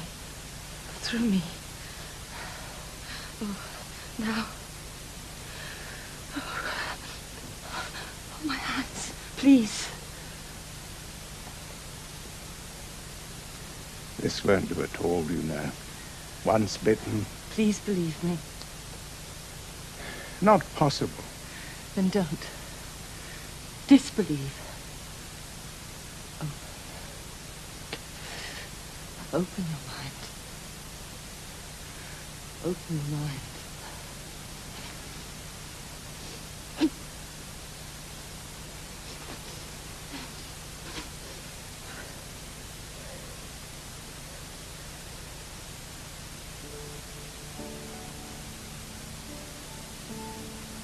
Well, you seem fit enough for a man of your age, Arthur Conan. That's a strong grip you have there. When you were a wee boy, sat at that table, you would hold out my hand and lead me on adventures. You would turn and say to me, just between the two of us, my dear, when you are old man, you should have a velvet dress and gold clasp, and sit in comfort by the fire. We didn't have a brass farthing then, but later on we kept your word. I wanted for nothing. You're a good boy. It cannot be, can it? Of course it can. Never had much time for all that spirit stuff, mind you. You used to scold me for it. Yet here I am. Must hurry. Poor girl, not strong enough. When you look down at that poor sick woman, can you deny that somewhere in your heart, somewhere so deep, you were waiting for her to die? I can deny it. But do you? I do deny it. And her, lying there, looking up at you, her soul sick with jealousy. Soul jealousy. You used that idea, did you not? One of the stories from my casebook. Fall Bridge, yes.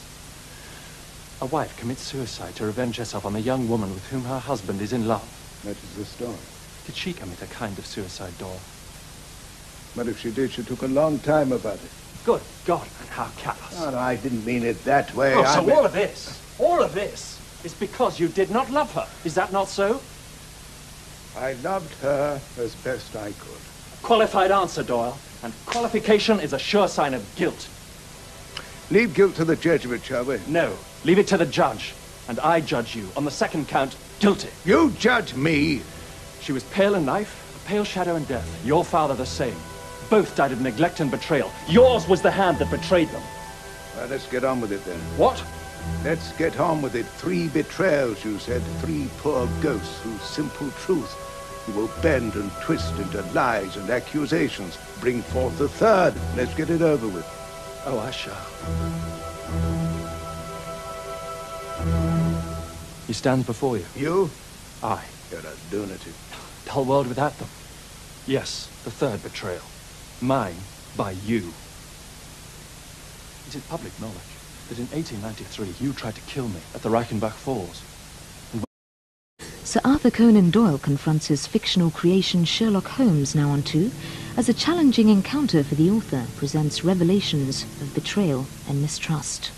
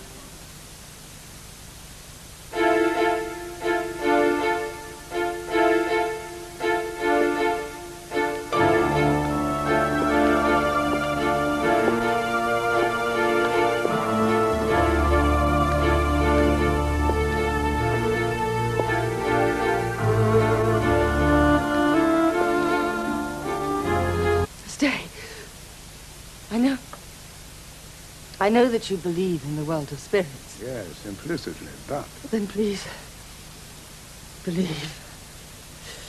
Believe in me. With me.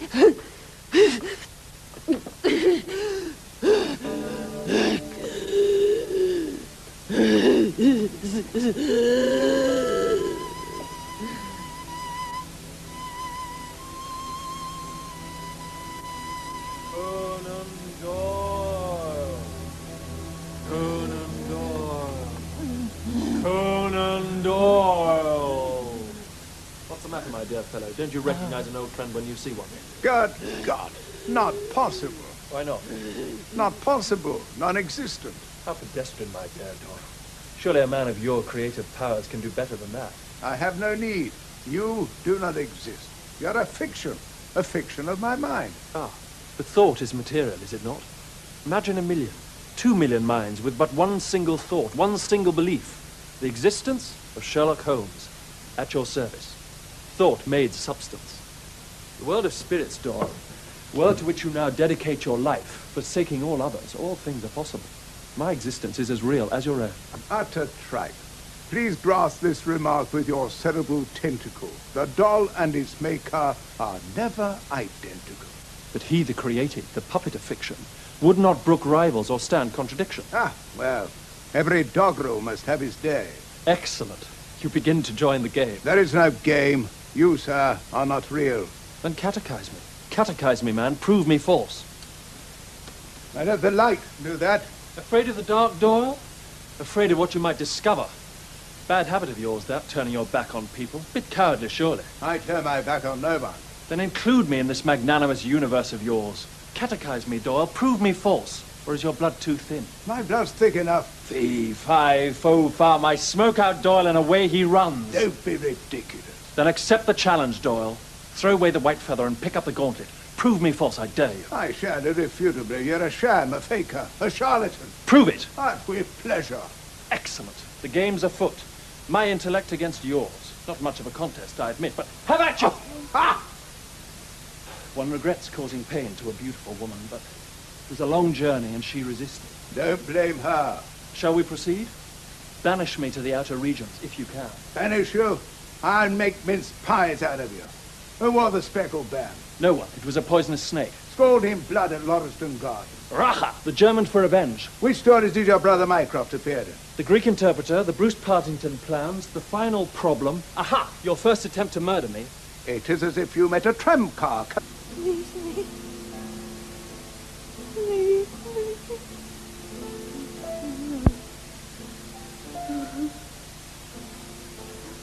Leave me.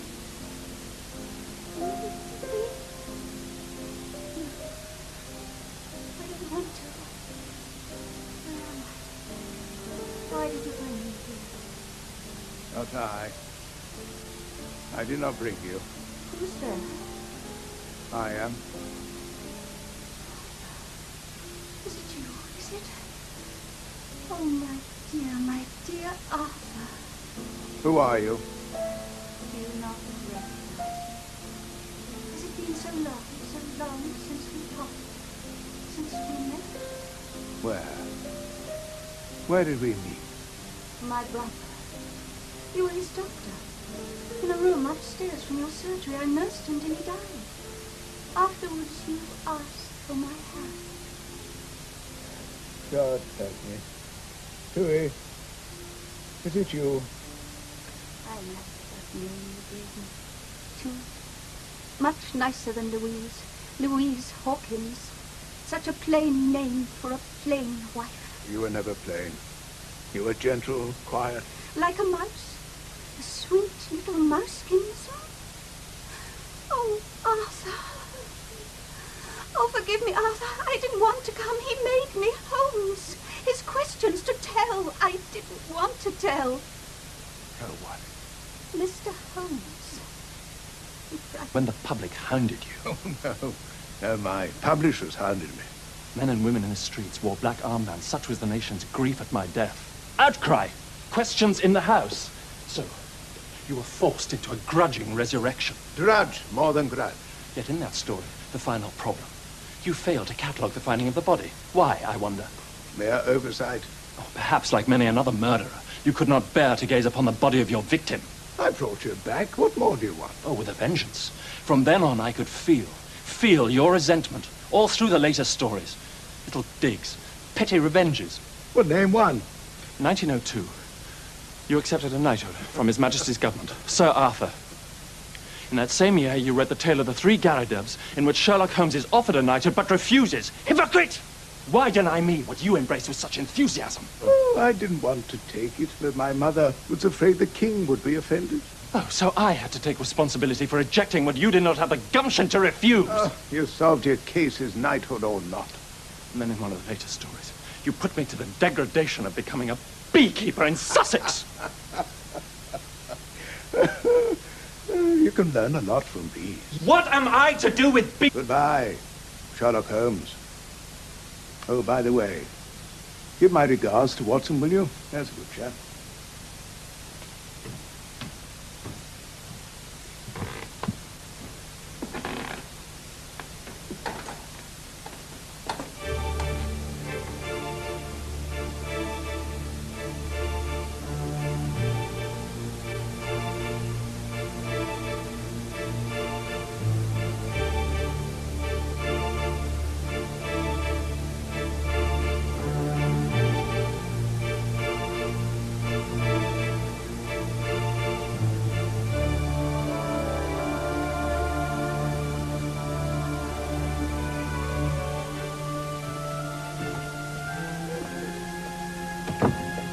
Regards to Watson. That nipped him in the bud. Good Lord. H-O-L-M-S.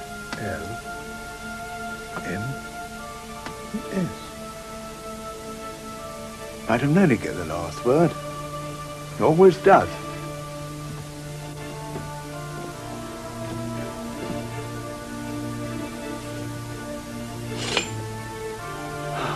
What a night, eh?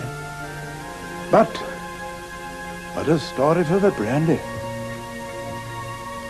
On July the 7th, 1930, Sir Arthur Conan Doyle died. After his death, a medium received the following message from him. There is no hell except what a man makes for himself. No eternal punishment in fire as churches, especially the Roman, threaten. Later, as I gain strength, I shall have much to say about conditions here and surroundings.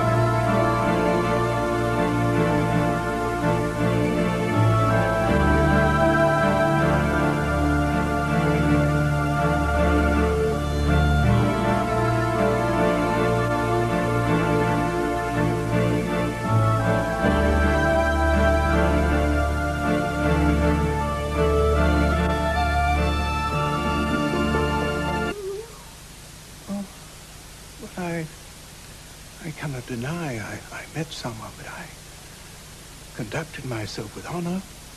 There was no consummation, no matter how devoutly wished. It was not wish. You were waiting for me to die, to be happy with her. That is not true. You once wrote, of all ghosts, the worst are those of old loves. My soul is jealous, Martha. Try to forgive yourself. So much pain. I didn't want to remember. You made me. I did not want to remember. I want to remember. To be? I have no right. Please. Please forgive me.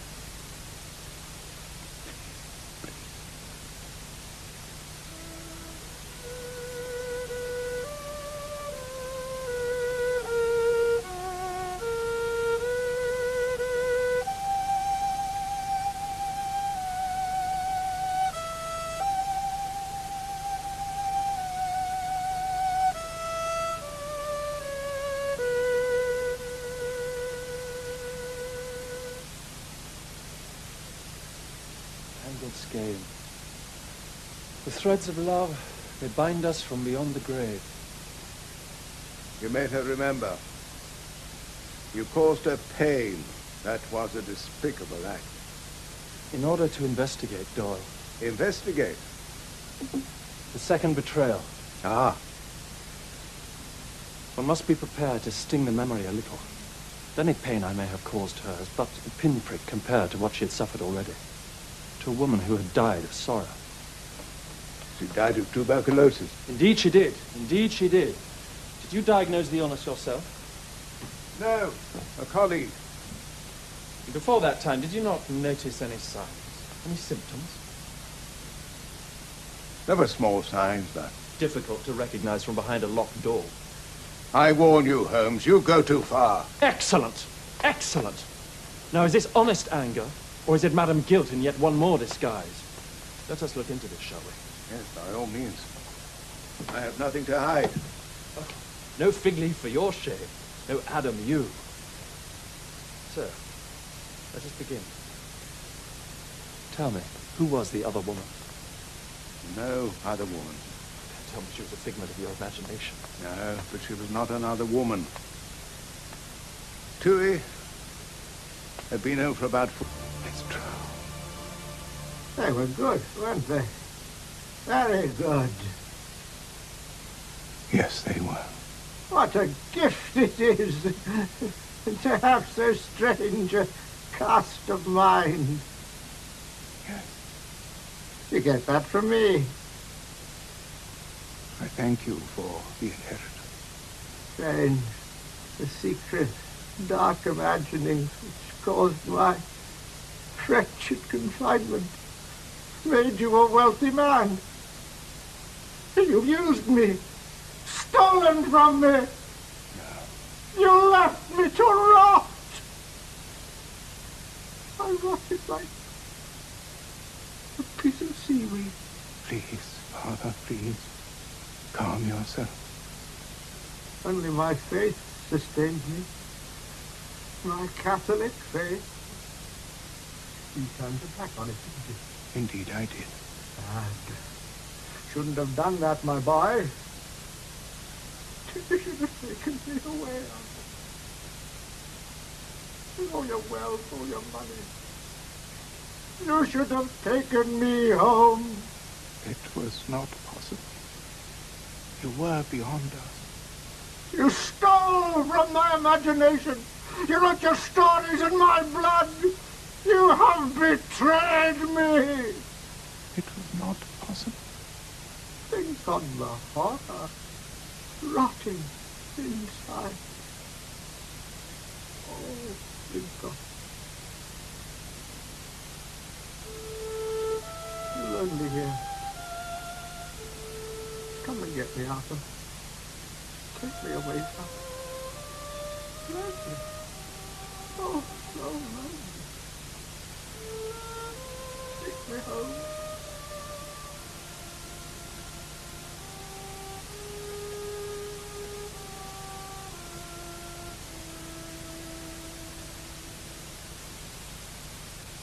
Arthur Conan Doyle. The charge is murder through neglect and betrayal. How do you plead? Not guilty. I did everything I could. Oh, my father. That poor, tormented soul. So, into the asylum with him. No, it was nothing like that. And what was it like, Doyle? Well, my father had an artistic, sensitive nature. But he was also, unfortunately, weak. Too weak for the demands of this harsh world. My mother was the strength. She raised us. Mary Foley? Made you a wealthy man. You used me. Stolen from me. No. You left me to rot. I rotted like a piece of seaweed. Please, Father, please. Calm yourself. Only my faith sustained me. My Catholic faith. You turned your back on it, didn't you? Indeed, I did. Bad. Shouldn't have done that, my boy. You should have taken me away. All your wealth, all your money. You should have taken me home. It was not possible. You were beyond us. You stole from my imagination. You wrote your stories in my blood. You have betrayed me. It was not possible. Things on the heart are rotting inside. Oh, good God. Lonely here. Come and get me, Arthur. Take me away from. Lonely. Oh, so lonely. Take me home.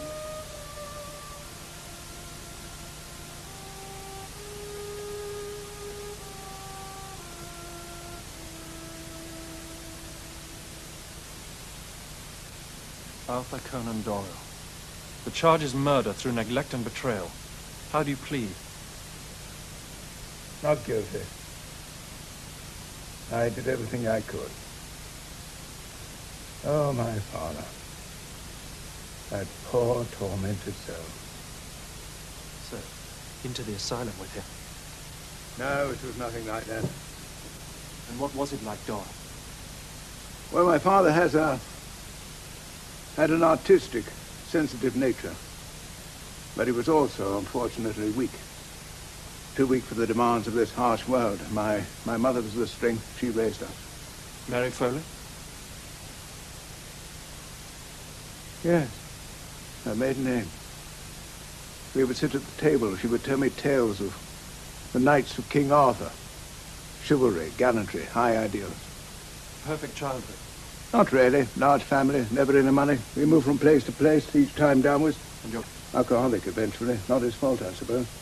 Perhaps he could not live up to your mother's high ideals. Now, you were not saying one word. Not one word against her.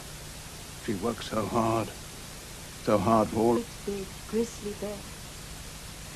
Remember when you dressed up as a green dragon at Christmas and terrified the children? They ran and hid, remember? Oh, memory can cause such pain. He made me remember. Remember what? Tell me. But during all the years of our marriage, you never loved me. Oh, but I did. Not love. Duty, affection, but not love. I cared for you. For a little mouse. You loved your work, your writing, but not me. Well, I needed to create. A curtain between us. A locked door, a tray of food. That's all the children saw of you. Not at all. The dragon, Christmas. That terrified them. Oh. I didn't know. Not after a while, not being your love. But sometimes it hurt. Inside, always. And then I became ill inside. Raging consumption, the doctors called it. Dewey. And you looked after me with such wonderful compassion, as if I were a sick animal. Dewey, calm yourself. I could see it, feel it. After years of the illness, I knew you'd met someone else. When you looked at me, I saw her reflection in your eyes. Your mind, your heart were with her. I knew. Oh, well, I cannot deny I met someone, but I conducted myself with honor. There was no... consummation. No matter how devoutly wished. It was not wished. You were waiting for me to die, to be happy with her. That is not true. You once wrote, of all ghosts, the worst are those of old loves. Try to forgive. My soul is jealous and hot. Try to forgive yourself. So much pain. I didn't want to remember. You made me. I did not want to remember. I want to remember. To be... I have no right. Please. Please forgive me.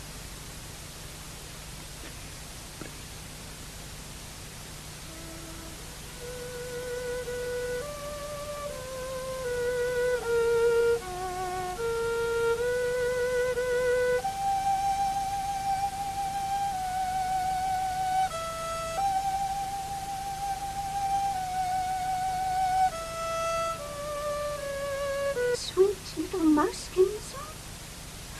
Oh, Arthur. Oh, forgive me, Arthur. I didn't want to come. He made me. Holmes. His questions to tell. I didn't want to tell. Tell what? Mr. Holmes. When the public hounded you. Oh, no. No, my publishers hounded me. Men and women in the streets wore black armbands. Such was the nation's grief at my death. Outcry! Questions in the house. So, you were forced into a grudging resurrection. Grudge, more than grudge. Yet in that story, the final problem. You failed to catalogue the finding of the body. Why, I wonder? Mere oversight. Oh, perhaps, like many another murderer, you could not bear to gaze upon the body of your victim. I brought you back. What more do you want? Oh, with a vengeance. From then on, I could feel your resentment, all through the later stories. Little digs, petty revenges. Well, name one. 1902, you accepted a knighthood from His Majesty's government, Sir Arthur. In that same year, you read the tale of the three Garridebs, in which Sherlock Holmes is offered a knighthood but refuses. Hypocrite! Why deny me what you embrace with such enthusiasm? Oh, I didn't want to take it, but my mother was afraid the king would be offended. Oh, so I had to take responsibility for rejecting what you did not have the gumption to refuse. You solved your case, his knighthood or not. And then in one of the later stories, you put me to the degradation of becoming a beekeeper in Sussex. You can learn a lot from bees. What am I to do with bees? I am St. George. I am Lancelot. Galahad. I am Sherlock Holmes. I am England. Well, don't let the Scots hear you. I am your son. Now, why? Why do you deny me? You'll never write another story of Holmes, will you? No, never. Why not? Because if I did not kill Holmes, he would have killed me. So the creation outstrips the creator, and your jealousy cannot abide that. Not jealousy, how to put it. You take my mind from better things. I am your child. Do you deny me? It must be so. And the cock crew thrice, guilty of the third. But when you betrayed me, Doyle, you betrayed yourself. Better, higher, more worthy, more uplifting. A world to which you have now devoted your life and believe in totally. The field of spiritualism, where luminous beings float together gently in the ether, where there's no sexuality in a grosser sense, and where tinkling fairy voices in the night tell us that harmony and selfless love prevails. The world of spirits. Oh, Doyle, Doyle, Doyle! You're a gullible fool! What? You renounced the Catholic Church. Yes, when I was 22. Why? Turned your back again, eh, to kill me? Very well, very well. If you are Holmes, where is Watson? He, I'm afraid, is on another case. Fallen on your own sword, eh? Holmes would never be without his Watson. Well, you may play him for me if you wish. But no, I had forgotten. You have quite another role to fulfill. Murder victim? Shall I lie with my throat cut on a Persian carpet? Nearer the truth than you realize, Doyle. The reason I have summoned you here is because I'm conducting a murder investigation. Murder in the world of spirits? Oh, yes. Up there is an illogical world of chaos, ghosts, phantoms, shades, and shadows of the dead. Anathema to the rational mind. Out of the fog, the mists, has emerged a case. I have called it the case of the 3 betrayals. Ooh. Arthur St. Peter, are you? Well, what's my part in all this? You stand accused, Doyle. You were in the dock. Not as the victim, but the perpetrator of the crime. The crime of murder. I shall let your accusers speak for themselves. Search your conscience and your soul, Conan Doyle. The charge is murder by neglect and betrayal. The first accuser, a primal tale. The son betrays the father. Death to the father. Arthur? Arthur? Are you there? Are you there, my son? I am here. Who are you? Why did you leave me in that asylum? That prison? Locked. Locked like a dog. Why did you put me there? Your own flesh. I did not put you anywhere. No. Your mother. But later. Later. It was lonely. So lonely it was. Have you still got those drawings I gave you? Those fairy drawings? Oh my God. It's true. They were good, weren't they? Very good. Yes, they were. What a gift it is to have so strange a cast of mind. Yes. You get that from me. I thank you for the inheritance. Strange, the secret, dark imaginings which caused my wretched confinement, made you a wealthy man. You've used me, stolen from me. Yeah. Always. Sherlock, I leave him in your hands. Take good care. I may need him again someday. Mr. Holmes, sir, you are the keeper of the flame, the bravest, the best. I take this, shall I? No need of it here. By all means, my dear fellow. There's danger always afoot. These dark nights are treacherous. Yes, for strangers to travel. Goodbye, Doyle. Goodbye, Sherlock Holmes. Oh, by the way, give my regards to Watson, will you? That's a good chap.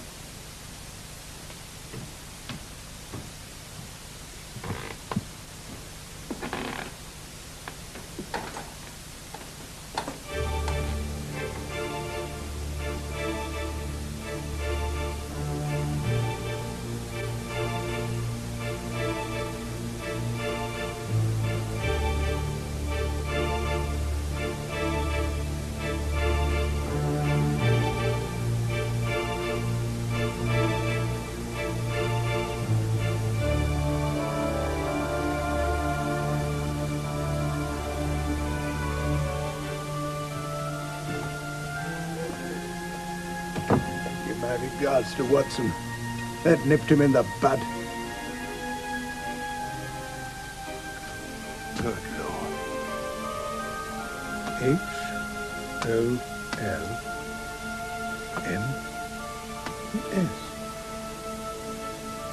I'd have nearly get the last word. It always does.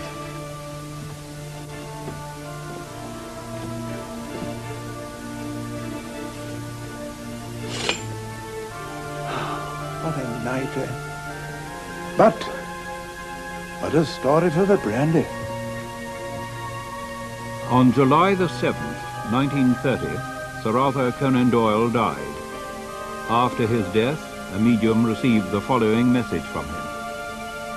There is no hell, except what a man makes for himself. No eternal punishment in fire, as churches, especially the Roman, threaten.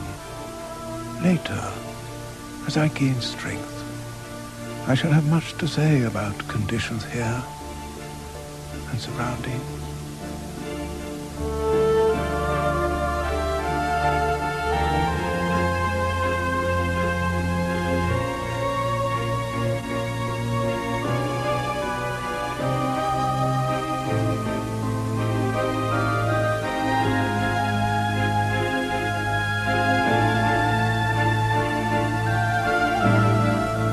I warn you, Holmes, you go too far. Excellent!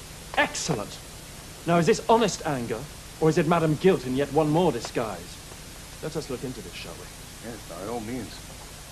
I have nothing to hide. Oh, no fig leaf for your shame. No Adam, you. Sir, let us begin. Tell me, who was the other woman? No other woman. Tell me she was a figment of your imagination. No, but she was not another woman. Tui had been ill for about 4 years when I met her. Jean Leckie. Now my wife, Jean Conan Doyle. And? Was it love at first sight? Yes, something like that. Like a log falling on me. Indeed. She was everything you wished for. Yes. Yes, everything. Excellent horsewoman, loved music, fine singer. I even took up the banjo to join in, you know. How harmonious. And from that moment, the moment you met Jean Leckie, you turned your face away from a sick woman. Anything but. Your deduction is pathetic. Is it? Pathetic. The doctors had given Tui only a few months to live. I took her to all the best places. Spas, high up where the air was good for her. She lived for another 12 years. I truly did care for her. Oh, I'm sure. So by my reckoning, for 8 years, all that time, you cared for one woman while your heart was totally engaged to another. Yes? Yes, that was about the way of it. So your duty lay on a sickbed, but your physical needs galloped off on a horse. Not at all. Oh, surely. I myself know nothing of these matters, but love has its meeting points, surely. Not at all. Jean and I both agreed that the only honorable course open to us was that of abstinence. Abstinence? Nothing. Not even a kiss. Until your wife died. Abstinence. Jesuitical solution. Certainly more than 7%. Did your mother know this Platonic pilgrimage? She did. She approved. 8 years? Good Lord. You must have built up a head of steam. Don't be so damn vulgar. Last thing on my mind, Doyle. It does strain the credulity somewhat. I mean, You're a passionate man. You're passionately in love with a woman for all these years, and yet you tiptoed round temptation. You really expect me to believe that? You must believe it. You will believe it. I created you, and I order you to believe it because it is true. Oh, my word. We're becoming very proprietorial all of a sudden. Very well. I shall grant you your belief. There. Is that better? But during all that time... Oh, memory can cause such pain. He made me remember. Remember what? Tell me. But during all the years of our marriage, you never loved me. Oh, but I did. Not love. Duty. Affection. But not love. I cared for it. For a little mouse. You loved your work, your writing, but not me. Well, I needed to create. A curtain between us. A locked door, a tray of food. That's all the children saw of you. Not at all. The dragon, Christmas. That terrified them. I didn't know. Not after a while, not being your love. But sometimes it hurt. Inside, always. And then I became ill inside. Raging consumption, the doctors called it. Dewey. And you looked after me with such wonderful compassion, as if I were a sick animal. Dewey, calm yourself. I could see it, feel it. After years of the illness, I knew you'd met someone else. When you looked at me, I saw her reflection in your eyes. Your mind, your heart were with her. I knew. Oh, but I cannot deny I met someone, but I conducted myself with honor. There was no... consummation. No matter how devoutly wished. It was not wished. You were waiting for me to die, to be happy with her. That is not true. You once wrote, of all ghosts, the worst are those of old loves. Try to forgive. My soul is jealous of my love. Try to forgive yourself. So much pain. I didn't want to remember. You made me. I did not want to remember. I want to remember. To be... I have no right. Please. Please forgive me.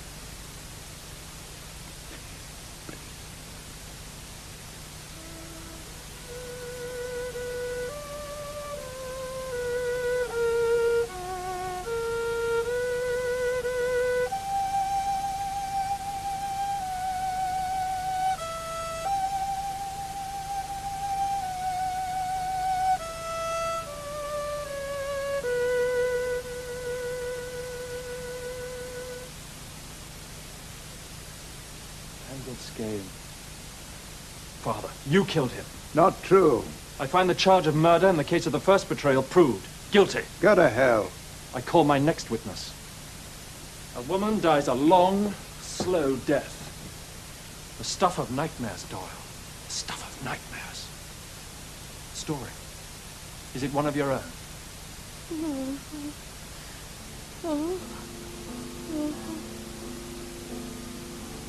Leave me. Leave me.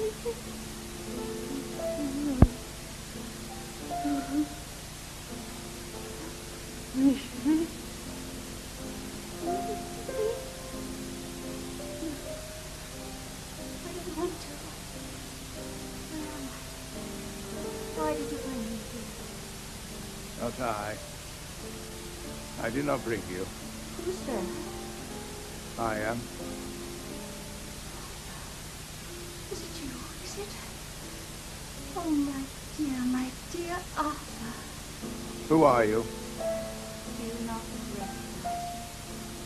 Has it been so long since we talked? Since we met? Where did we meet? My brother. You were his doctor. In a room upstairs from your surgery, I nursed him till he died. Afterwards, you asked for my hand. God help me. Tui, is it you? I like that name you gave me. Too. Much nicer than Louise. Louise Hawkins. Such a plain name for a plain wife. You were never plain. You were gentle, quiet.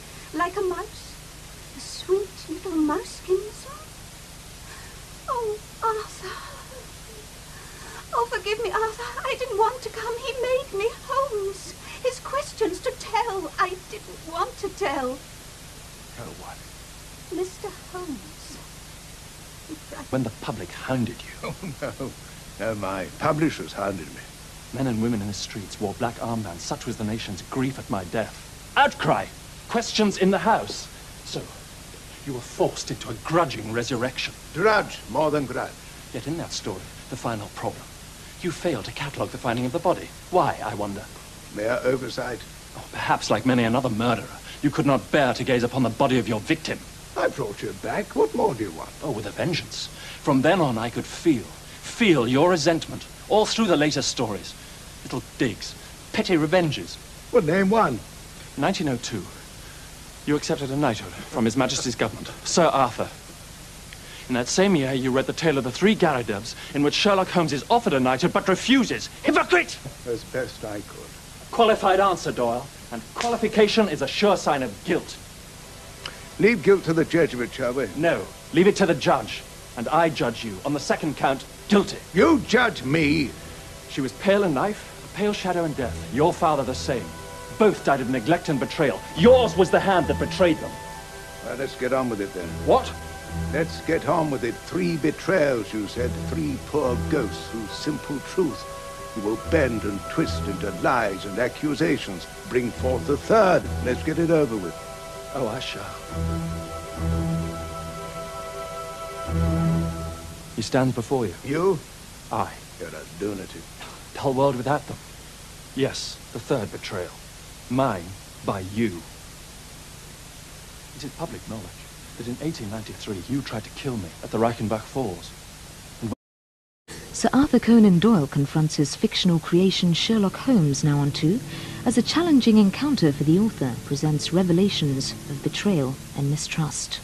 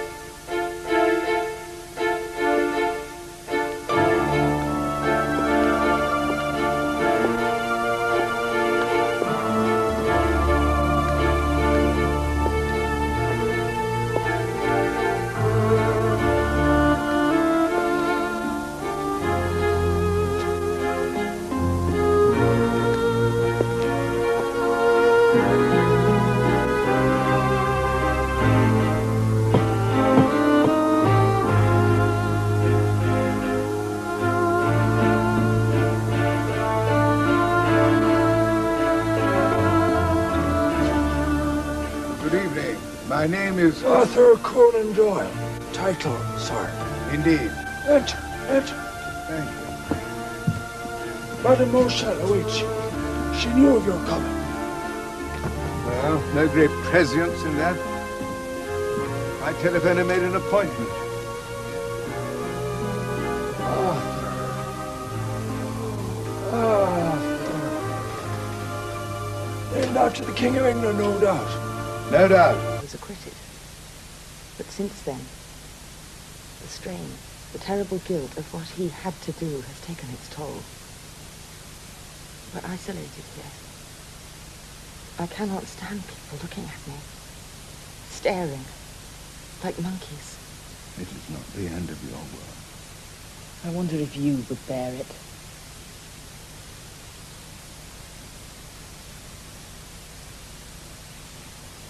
My poor brother. Part of his mental torment, I'm sure, is that he fears he may have inherited his father's madness.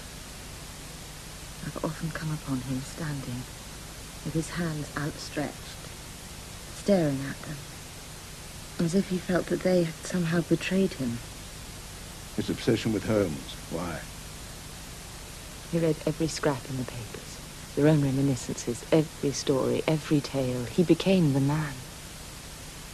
Yes, but why? There must be a reason, a motive. Prove every fact, and only reason from proved facts. Well, that's not going to do much good here, is it, eh? No, no good at all. Now, what we need here is a bit of imagination. So, Sherlock, but why? Your brother ever talk about fate? Yes, often. Did he now? Yes, we'd all like to know about fate. But it's a dark path. His especially. Precisely. And who better to walk that road, to follow the twisted lines, to investigate? Well, that has to be it, don't you see? I cannot. Oh, but you can. Holmes, a pure intellect, able to stand before the horrors, guilt, the dread of fate, the inheritance of the father, madness, able to stand before it and merely make deductions. Holmes became his shield. Put your shoulder to the door. Keep it out, keep it out. When I was a little boy, the very first story I ever wrote was about a man eaten alive by a tiger. So, mystery solved. But what did he want from me, I wonder? A father's blessing. A recognition. That will be falsehood upon falsehood. Not my style, I'm afraid. Please, Mr. Doyle. Please. No. Come, sit down. Sit down. Kiss. This whole charade must have been very distasteful to you. It's worse. Much worse than you realize. You see, Mr. Doyle, I myself, I believe in the world of spirits. You do? Yes. I do not believe or think. I know. I have sat in a seance surrounded by witnesses. No trickery possible. All seeing what I saw. The spirit made flesh. I have heard the sound of a vanished voice. I have felt the touch of a vanished hand. I cannot accept that. I am the rational process. There's more to this world than mere rationality. There is mystery. I solve mysteries, Doyle. Ah, this one may be beyond you. Spirit made flesh. Not possible. When Jesus resurrected, he was spirit made flesh, was he not? These beings from the psychic world may be like amphibia, capable of passing from one world to another, land to sea, sea to land. Like tortoises? Yes, if you like. Who can believe in all of this? Hundreds of thousands, soon millions will. It was after the horrors of that world war I realized that the people needed to know. Parents in their anguish and their grief needed to know that all these brave soldiers who had gone had not vanished forever. They could touch them, feel them, talk to them. A bridge between life and death. His eyes burn. Don't be afraid. I'm not afraid. I'm not afraid of Sherlock Holmes. How could I be? Eh? That's better. Come on now. Tell me. Tell the bear, or he'll growl at you. Great big grizzly bear. Remember when you dressed up as a green dragon at Christmas and terrified the children? They ran and hid, remember? Oh, memory can cause such pain. He made me remember. Remember what? Tell me. But during all the years of our marriage, you never loved me. Oh, but I did. Not love. Duty. Affection. But not love. I cared for it. For a little mouse. You loved your work, your writing, but not me. Well, I needed to create. The curtain between us A locked door, a tray of food. That's all the children saw of you. Not at all. The dragon, Christmas. That terrified them. I didn't know. Not after a while, not being your love. But sometimes it hurt. Inside, always. And then I became ill inside. Raging consumption, the doctors called it. Dewey. And you looked after me with such wonderful compassion, as if I were a sick animal. At your service. Thought made substance. The world of spirits, Doyle. World to which you now dedicate your life, forsaking all others. All things are possible. My existence is as real as your own. Utter tripe. Please grasp this remark with your cerebral tentacle. The doll and its maker are never identical. But he, the created, the puppet of fiction, would not brook rivals or stand contradiction. Ah, well, every doggerel must have his day. Excellent. You begin to join the game. There is no game. You, sir, are not real. Then catechize me. Catechize me, man. Prove me false. I let the light do that. Afraid of the dark, Doyle? Afraid of what you might discover. Bad habit of yours, that, turning your back on people. Bit cowardly, surely. I turn my back on no one. Then include me in this magnanimous universe of yours. Catechize me, Doyle. Prove me false. Or is your blood too thin? My blood's thick enough. Fee, fi, fo, fum. I smoke out Doyle and away he runs. Don't be ridiculous. Then accept the challenge, Doyle. Throw away the white feather and pick up the gauntlet. Prove me false, I dare you. I shall irrefutably. You're a sham, a faker, a charlatan. Prove it. But with pleasure. Excellent. The game's afoot. My intellect against yours. Not much of a contest, I admit, but have at you! Ah! One regrets causing pain to a beautiful woman, but it was a long journey and she resisted. Don't blame her. Shall we proceed? Banish me to the outer regions, if you can. Banish you? I'll make mince pies out of you. Who wore the speckled band? No one. It was a poisonous snake. Scald in blood at Lauriston Garden. Racha, the German for revenge. Which stories did your brother Mycroft appear in? The Greek interpreter, the Bruce Partington plans, the final problem. Aha! Your first attempt to murder me. It is as if you met a tram car coming down a country lane. Again, Mycroft Holmes. Could apply to you, though, Doyle. Rubbish, rubbish. Who said, though he might be more humble, there's no police like Holmes? E.W. Horner. Your own brother-in-law, of course. In which tale did I say I spent my life in one long effort to escape the commonplace of existence? The Red-Headed League? The old story. A treacherous friend and a fickle wife? From the tale of the retired colourman, one of the last stories you wrote for me, Doyle. Oh, you've forgotten. I was glad to get shot of you. But you haven't, have you? Touché? All right, all right. If I was assured of your distraction, I would, in the interest of the public, cheerfully accept my oath. Myself to Moriarty, the arch-villain. The man you created to kill me. Very well, very well. If you are Holmes, where is Watson? He, I'm afraid, is on another case. Fallen on your own sword, eh? Holmes would never be without his Watson. Well, you may play him for me if you wish. But no, I had forgotten. You have quite another role to fulfill. Murder victim? Shall I lie with my throat cut on a Persian carpet?